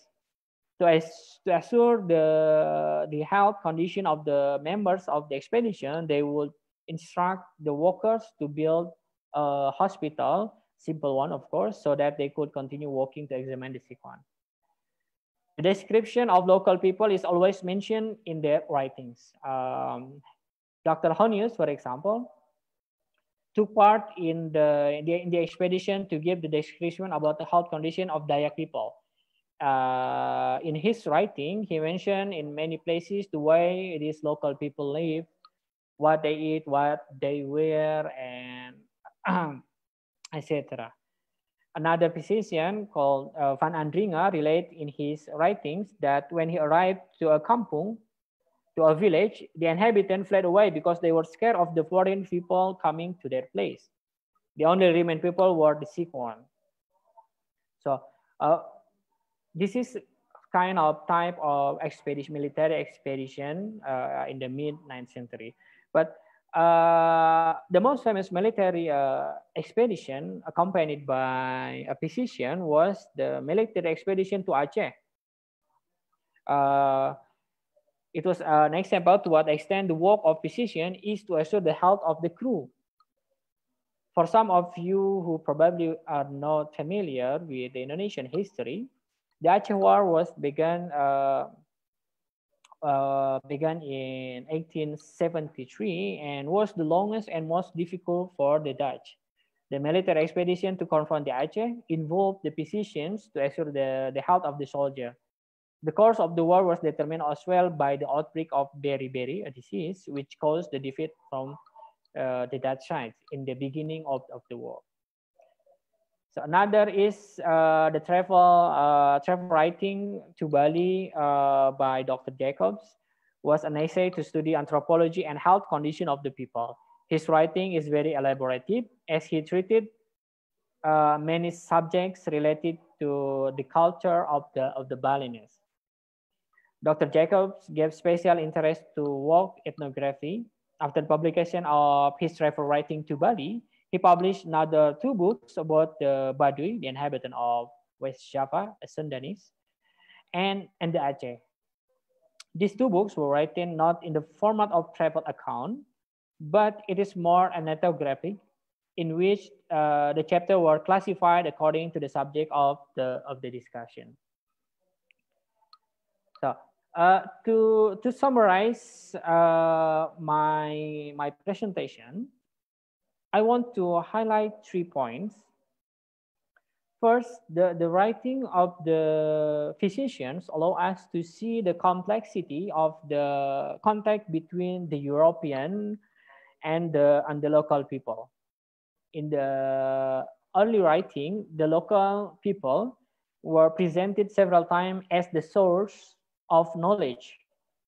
As we can see from, we can read from La Billardière, how he get the knowledge about a plant called Kajar Angkri, which has quality, which has some medicinal plants.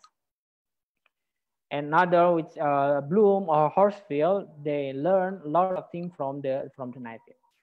While after the mid-19th century, the local or the native, they became the object of study and curiosity. So this is a shift that is very, very important in the writing of the physician. This doesn't mean that the first travel writing didn't have any curiosity, of course. Of course they had, but the object of the observation was not the same. For example, when Louis-Auguste Deschamps write about the culture of Java, the culture of Java, when he made his trip to Java, he described the way of the Javanese live, from the physical appearance, what they eat, what they almost do every day. But that's all. It is kind of different when we read a physician who write, such as Dr. Jacobs. He writes something like ethnographic work. The my second point is this shifts in writing the object of the study could be explained by the fact that the objective of the travel has changed, of course. In the mid-19th century, the focus of the expedition was to extend a colony and maintain the existing power, while in the first, the early 19th century or in the late 18th century, it was kind of the expedition in order to carry out a research on natural history. So, and my last point in this presentation is it is very important to discuss more about this encounter using different sources, because what I presented just now, it was about I use the European sources, but I tried to make to read it differently. But I think it will be more important if we use another source, a local source, Japanese or even Sundanese or another manuscript from another region. So to enrich how the complexity of the encounter between European and the local people. I think that's all. Terima kasih.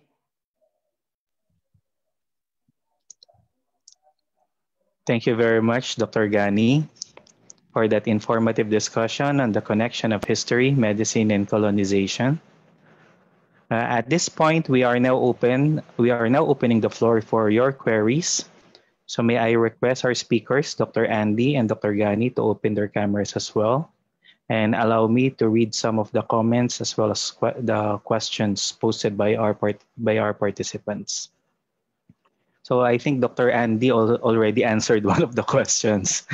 Okay, so I have to hear to Dr. Andy. A very informative discussion. We see parallelism with other colonial experience in Southeast Asia. Anti-colonial studies regret colonial contribution to state creation. Would it be safe to say that Indonesia is a colonial creation? And to Dr. Gani, nice presentation to see history in a different perspective. Physicians in general may be seen as neutral people because their mission is to cure. But would it be safe to say that they, especially colonial doctors, also contributed to the colonial rule and exploitation of the country by maintaining and strengthening the stronghold of colonizers to the natives or the local people?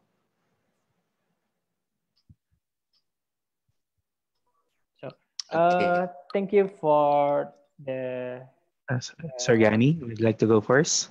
Okay, so yeah, I think Gani, yeah, okay, Gani. Gani or Andy first. Okay, thank you for the question. Okay, Sir Andy. yeah, it's very interesting that yes, I think so that also it will be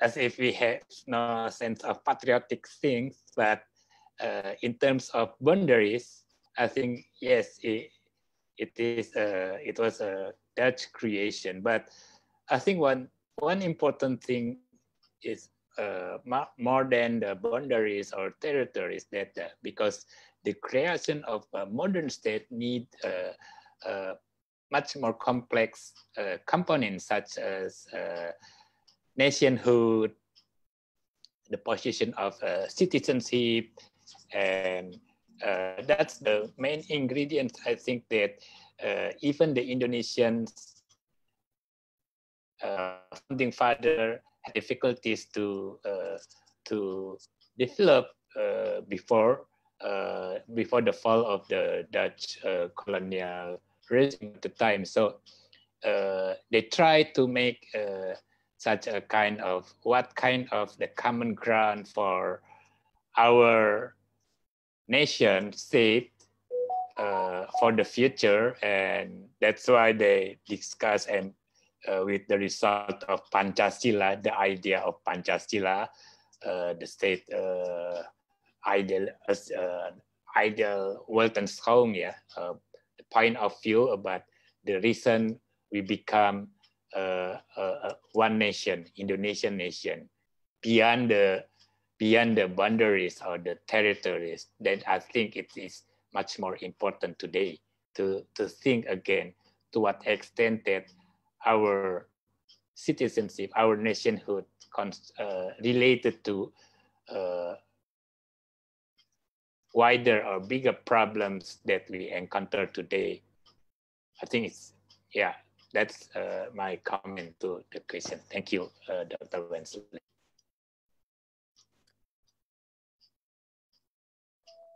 Okay, Thank you for the questions. First, I would like to say that yes, the positions in colonial period, during colonial period, has a very special role in maintaining the colonial power. The discussion about, I think there are a lot of article or work uh, about the colonial tool in which the position was included in that study. In case of Indonesia, I think we can see it's very clear that in the mid 19th century, the colonial authority start to open a school for native to be trained as not a physicians, but more like an assistant to physician. It was in mid 19th century, but and at that period, there were a lot of works on what we call medical topography or medical geography. It is a study of an area, a very specific area, in which the physician tried to describe the health, the quality, the health condition of this place. And so the European could make a choice where to live when they arrive in the Netherlands Indies. And another more, I think in more specific way, in 1857, I think, there was also a recommendation, a debate about the possibilities of the European to live in the tropical zone. It was the physician who gave the recommendation. It is safe to live in tropical zone, but you have to choose. You have to avoid living in the coastal area, something like that. So at some point, yes, the physician was have a very important role in colonial, even if it is not much discussed, the political role of the physician. I think that's. Yes, thank you very much. May we request Ma'am Gemma to, she's raising her hand. Maybe she has questions to our speakers. Ma'am Gemma. Good afternoon. Can you see me? Good afternoon. Can you hear me? Good afternoon. Can you hear me? Yes, yeah. I can hear you. I can hear you. Well, my question is, were there any epidemics during that time period the professor is talking about?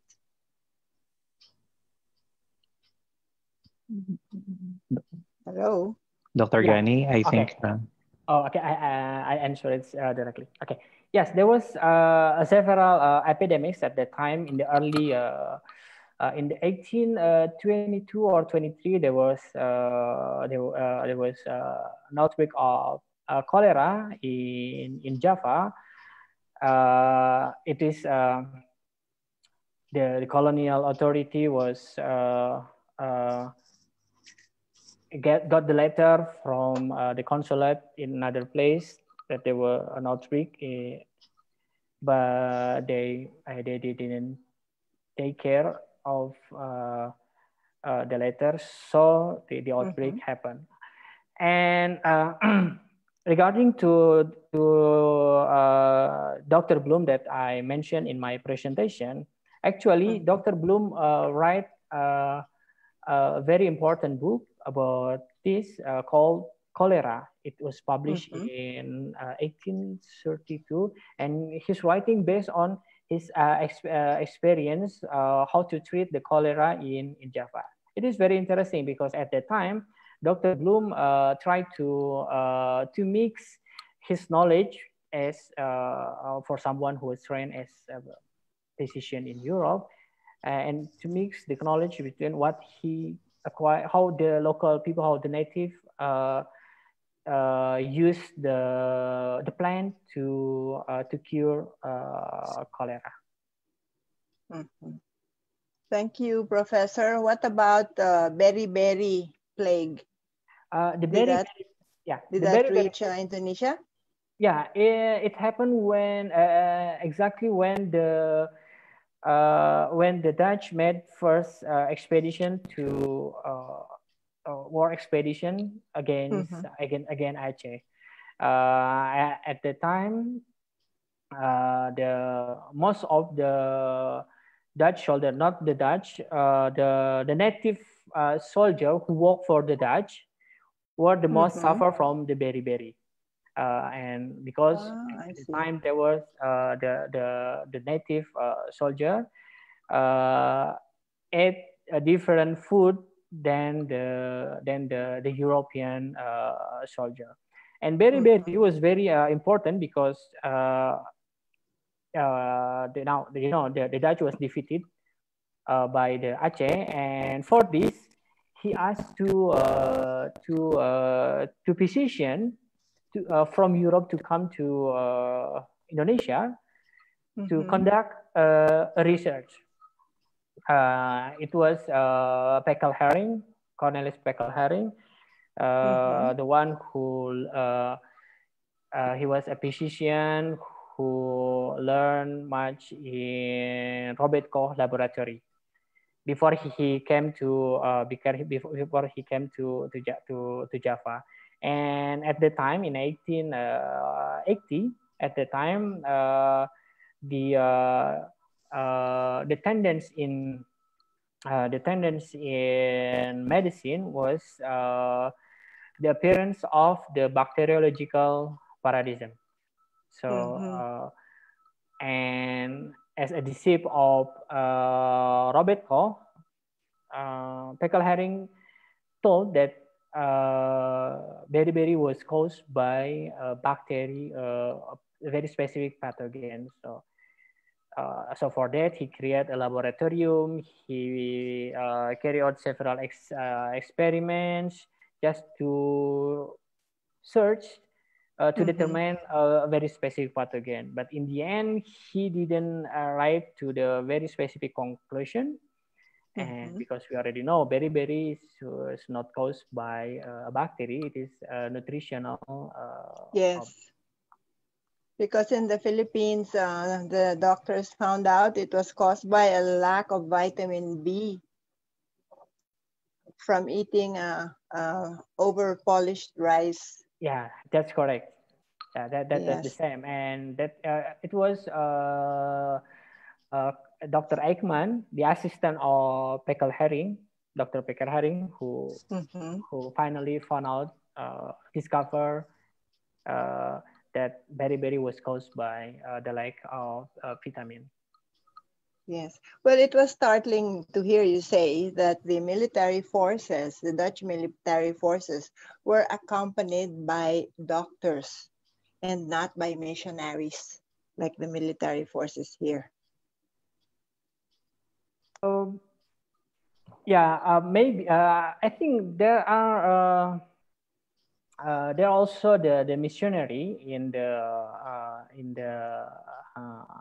the expedition, but I put some emphasis on the role played by the physicians, because that's my my area of research. Just want to put some emphasis how important the role of played by the physician in forming the colonial knowledge that used to colonize the Indonesian people. Thank you very much, Professor. You're welcome. Thank you very much, Ma'am Gemma. We have questions here. Let me read some. So for Dr. Andy, Aside from wars and battles, how did the local react to the transformative power? Did they also mold this power or use this power to suit their own agenda? For Dr. Gani, this is from Maria Nella Florendo. Aside from the conduct of research on natural history, did the traveling physician also engage in medical practice in Java? Were the epidemics in Java during the colonial period? And were the services of these traveling physicians stopped? Did they have indigenous or native apprentice? Thank you. So, Dr. Andy first, followed by Dr. Yani. Okay, thank you. Thank you for the question. And it is quite, I'm not quite sure, yeah, but the way another kind of reaction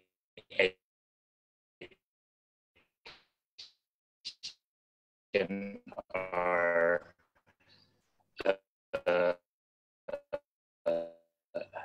encounter between, I guess, the with the coming of European maritime power in Southeast Asia. I think the area of Southeast Asia were already a cosmopolitan area, yeah, with the Chinese, the Arab, India, or even maybe the European, and matter was based on trading, which put them in equal relationships, yeah. But I think at the turn of the 17th to 18th, 19th century, the problem was different, because first there was a drive to monopolize or control the area which broke and supported by the military expansion. That's the problem in 19th and the 20th century of Dutch control at the time. Yeah, so that's why it is quite difficult for me to find another kind of reaction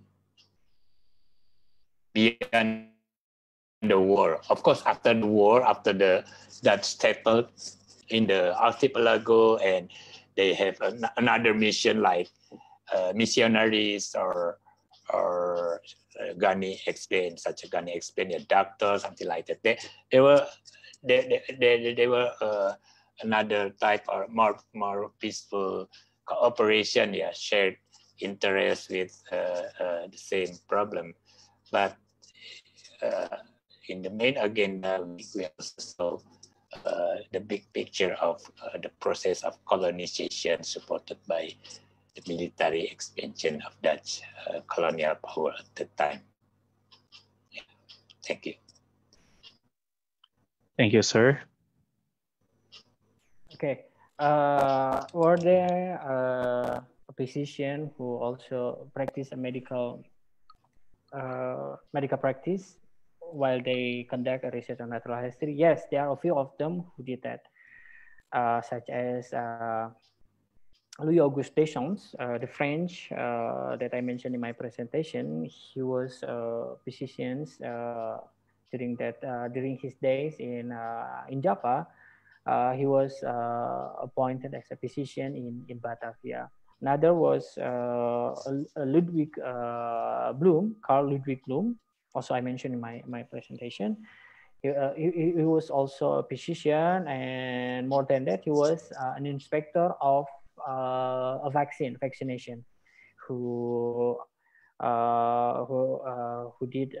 went from one village to another to give vaccination to the people. And during that travel, he did a natural research.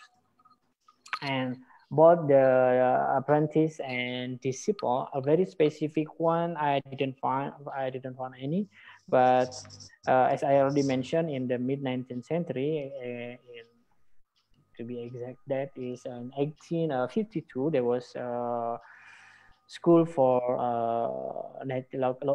physician or for medicine for the native to be trained as assistant to physician. But I could say that during the journey, the physician journey to carry out the research on natural history, they were always accompanied by a local people. So that's why, for example, when Dr. Thomas Horsfield wrote about the medicinal plants, he put beside the European name a local name. The question is, from whom did Thomas Horsfield get the knowledge about the name of the plants, and also from whom Thomas Horsfield or even Bloom or another physician get the knowledge about the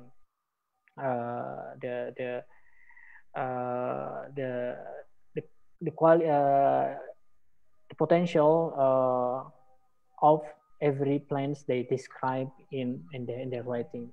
They acquired that's all from the local knowledge. So I think I hope that's answer question. Yes, thank you, sir. We have some comments here. I do not know if this is intended for Dr. Andy or Dr. Yani, but the comment states that to Dr. Akdian, the dates of the establishment of medical schools and pharmaceutical studies in Indonesia. So he is asking if when did medical schools were first established in Indonesia. So the dates of first medical school and pharmacy graduates, the name of universities, if there is a name of universities with medical and pharmaceutical colleges. I think maybe this is also related with. I think the question is yes, for Ghani. Yes, I think for Ghani. So for the medical schools, which is not really a medical school, as I already mentioned earlier. It was established in 1852. The real medical school, it was late in 1925, if I'm not mistaken. But it was late in early 20th century. The real medical school, which give a diploma, which give an MD. But before that, it was just a place to train a native to become an assistant to European physicians. And for the pharmaceutical studies,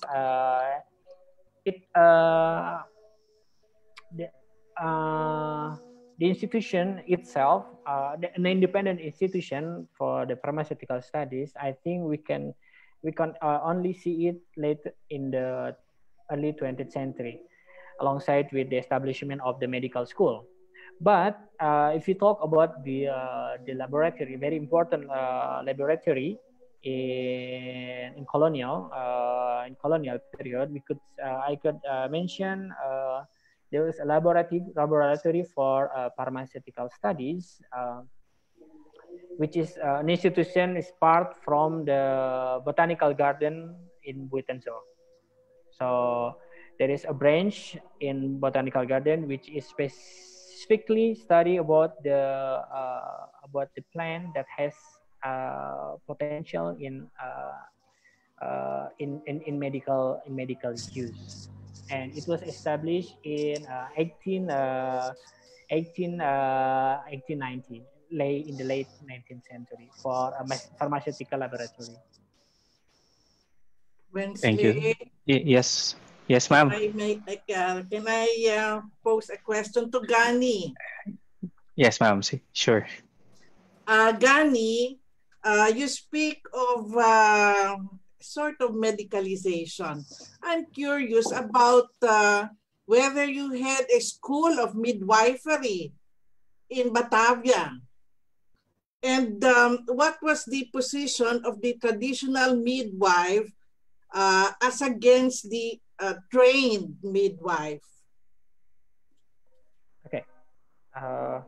Yes, beside the establishment of the medical school or institution to train native assistant physicians, there was also established what we call a midwifery school, and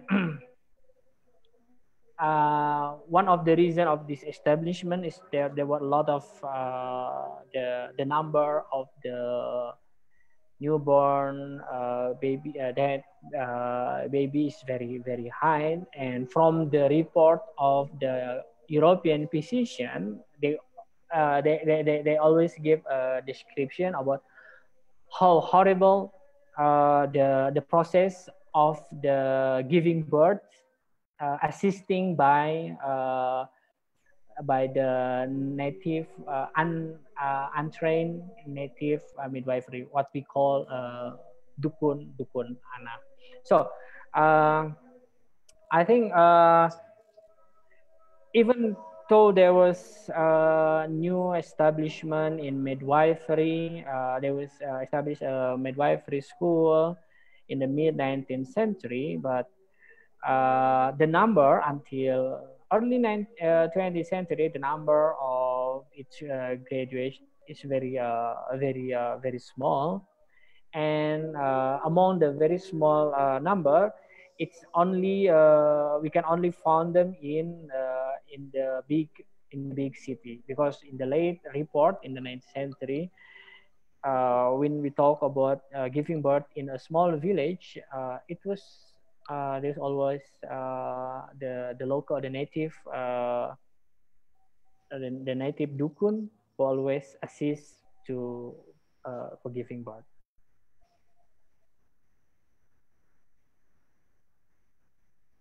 Interesting, because Gani, I noticed that the Dukon Bayi was more popular than the licensed midwife, and it was the same in the Philippines during the 19th century. The hilot, the Filipino hilot, or the traditional midwife, was more popular than the matrona titular or the license. So I think that similarity is something that is interesting to look at, how tradition persists amidst an attempt to medicalize childbearing. No? So it's interesting that we have the same and we share the same experience. Thank you. Yes, I agree. I agree with you. The dukun anak is more popular than the trained midwife, European trained midwife. So to see the comparison, the experience between Philippines and Indonesia, even after the tentative, the essay of medicalization by the colonial, it's never it never goes very smooth. There is always encounter very complex. Thank you, sir. So, yes, ma'am. Let me have other questions. Okay. Thank you. Thank you. So other questions here to Dr. Andy. Politics and economy are connected. You mentioned the creation of trains as major transportation of Indonesia. How did it transform Indonesia? And to Dr. Gani, did the colonizers use the medical profession for their colonial interests? He's just curious. And did the knowledge gained by European physicians about the medical plants found in Indonesia impacted Western medicine? In what way? Thank you. Excuse me, can you repeat the question again? For Dr. Andy, politics and economy are connected. You mentioned the creation. Politics and economy are connected. You mentioned the creation of trains as major transportation of Indonesia. How did it unify or transform Indonesia? Is that clear, sir? Sir Andy? Yeah. Okay. Yes. Yeah. I think it is very interesting to note the development of transportation system. Beside the already maritime network or shipping network in the Dutch Netherlands India at the time, and the railway, I think, was one important thing that changed the nature of connection or how the movement of people at the time. One study found that railway transportation much more effective in bringing more people into different towns, different cities, that provide them with ideas about larger picture of the society or their social background at the time.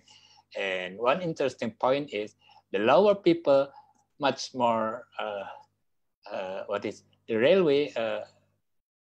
The main passenger came from the lower person. They use it for trade activities or other economic activities, finding work in other towns, something like that. Compared with the higher person, or we call the priai, who were much more immobile. They just put under in one area, and then they just sit in this small town or something like this. But the common people who made use it more efficiently, and I think it became one important aspect that transformed the ideas of imagined community of larger than their village or their town, something like that. Yes, it has an interesting effect for transformative power in terms of cultural or political ideas at the time. Yeah. Thank you, Dr. Andy. Yes. Okay. The question was, did the colonizer use the medical profession for their colonial interests? I can say that yes, in the direct way or not. I could give you an example of the establishment the establishment of the Sumatra East plantation. It is very quite popular plantation. Rubber plantation. The productivity of the worker was determined by the intervention of the physician. The physician who worked there, Schufner and Kunen, when they came to the plantation, first thing he did was to construct the hospital and good establishment for the worker, and also a good latrine, and the hospital must be centralized, and at some point these two physicians create a system that will make sure that the worker will always in a good health, and to avoid the outbreak of any epidemics. So when there was critics about the implementation of what we call penal sanksi, severe punishment, because the plantation owner in East Sumatra has the total authority for the worker. So it is, and it was regulated by the law called Penal Sanksi when when liberal politician in Dutch and in Indonesia at the colonial period criticized the implementation of penal sanction. It was the physicians who against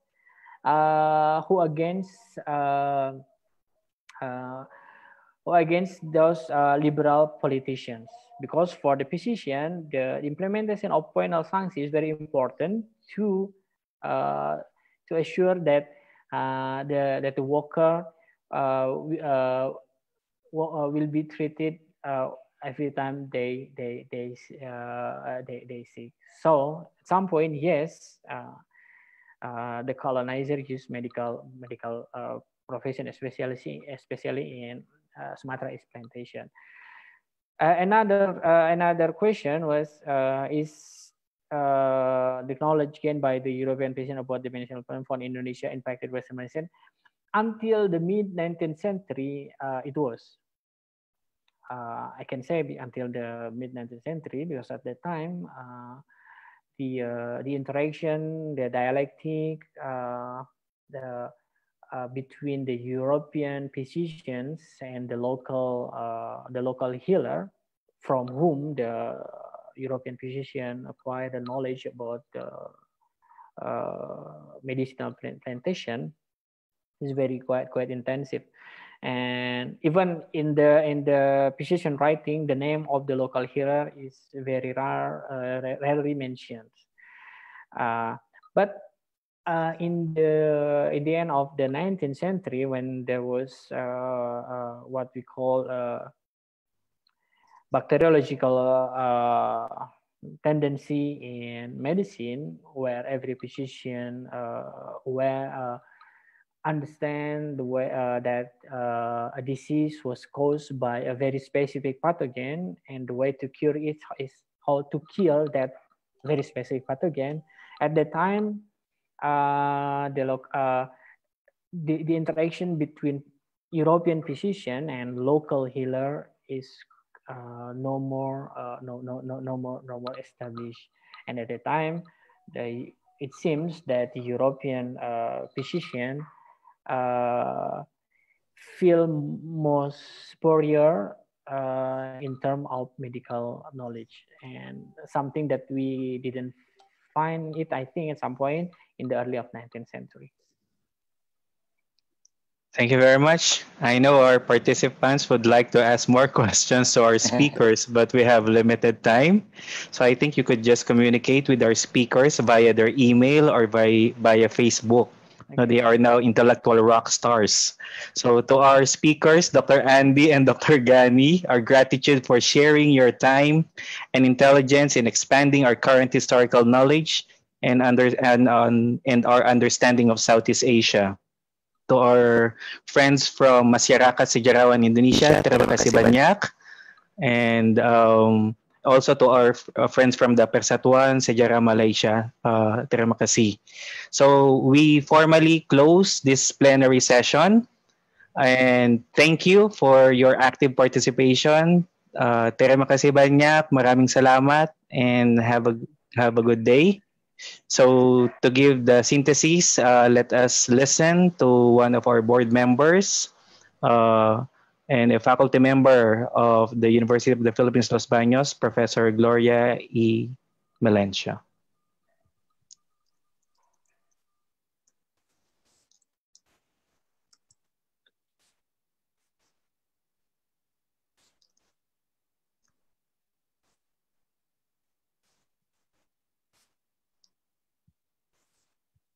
Ma'am Glo?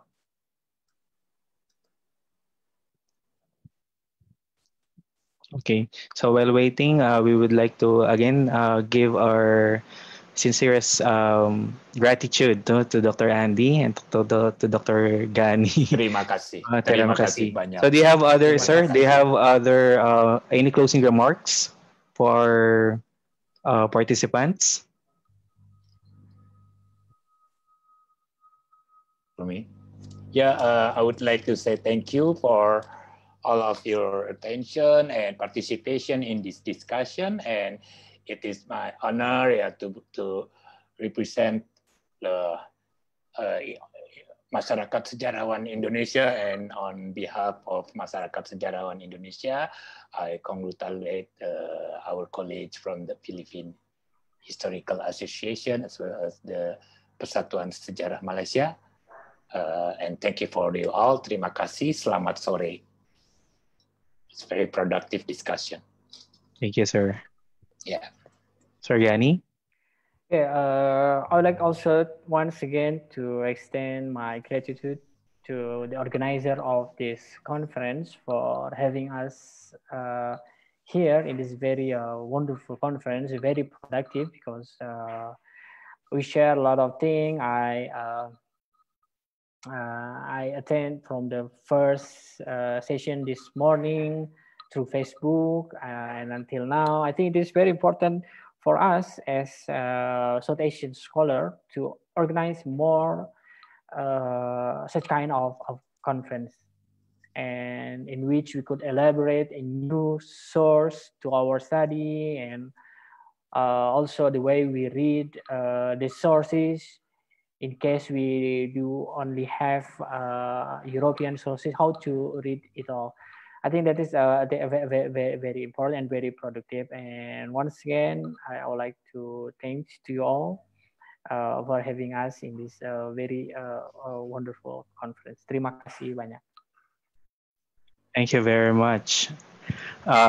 Please be reminded also, tomorrow the session will begin at 8 a.m. and I think it will be like this, no? Very informative discussion, very engaging discussion of topics related to our theme for this year. So may I request anyone from our friends from PHA? Yes, I'm now here. Yes. Yes, ma'am. So, can you now hear me? Yes, ma'am. So again, to give the synthesis, let us listen to Professor Gloria E. Melencio of the University of the Philippines and board member of PHA. Yeah. Good afternoon, everyone. Good afternoon, fellow educators, members of the Philippine Historical Associations, and plenary speakers. Today's plenary lectures focused on the need to change perspectives and narratives in the way historians and educators view and tackle history from Southeast Asian lens.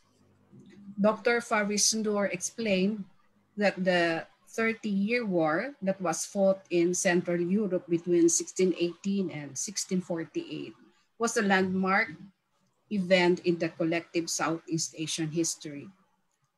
One has to see the entanglements, as he termed it, to know how Southeast Asia became a battlefield in its own seas for powerful and distant European countries such as Spain, Britain, France, and Holland. The aftermath of the 30-year war witnessed the birth of new nations. Holland, for example, rose to establishing its Dutch East India Company, or the VOC, a militarized entity that spearheaded the commercial capital-driven colonization of Amboina and Batavia, among others. Powerful rivals emerged likewise after the French Revolution in the 18th century. These European wars brought in the Southeast Asian seas had eased out our ancestors in the global picture as they lose control of the seas. Amid rivalries, though, Southeast Asia was able to develop a sense of normalcy and have always been finding a way to coexist with one another. This is common with Dr. Ariel Lopez's analysis that the Malay Indonesian world continued to be connected with Sulu and Maguindanao in the Philippines. The Muslims remain close to the Malay world to this day. Professor Ambeto Campo, in studying pre-colonial and colonial maps, noted how schools or the education system itself has been making divisions not only on the territoriality of places, but more so on the narratives in history. He explained that maps, aside from aiding us in tracing our history from being a colony to becoming a nation, can reconnect us as a people.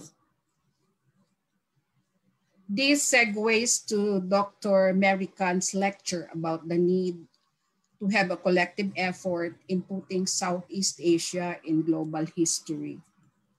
His study of the 1,200 letters deposited in the King's Palace in the 19th century reflects the cosmology, worldview, and social and political life in the archipelago before the colonization. The letters, which historians, as we historians know, are primary sources, reflect the sentiment and the dynamics of European relations at that specific time. Dr. Akdian discussed how the arrival of VOC transformed Indonesia. He argues that Indonesia is a product of conflicts and long bloody war. VOC rose to glorious heights as it became a naval power, but eventually weakened its power when the political leaders started owning lands.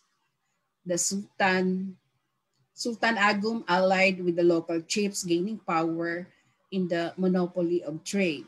So colonial power was no more interested in spice trading, but shifted instead to control bulky commodities such as sugar, coffee, and others. A national economic system emerged, and that is an inter-island trade propelled by mercantilistic economy.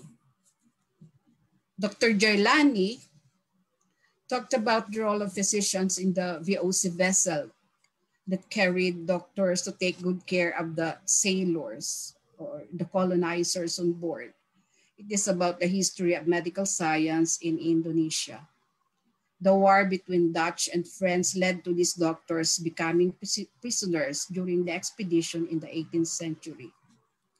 These doctors enriched their knowledge in studying natural history, plant, herbal medicines, meaning in the field of botany, despite being inside the military ship, military expedition.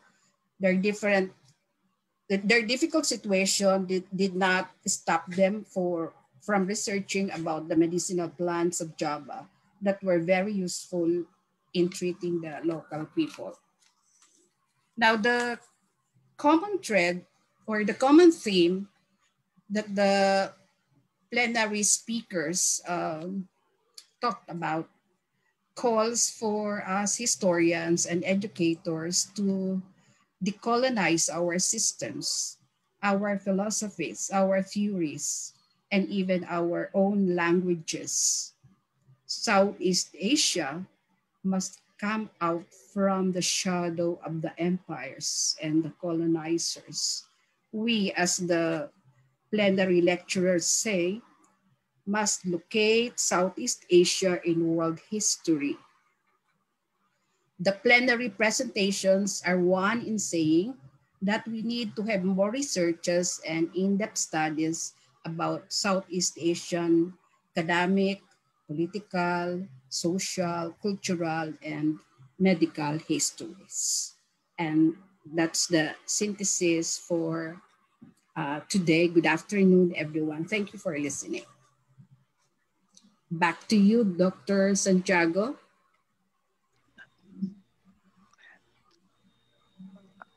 Can you hear me? I'm sorry, my signal is a bit weak right now, but I just want to tell everyone thank you for joining us today. And tomorrow the session will begin at 8 o'clock. So see you tomorrow.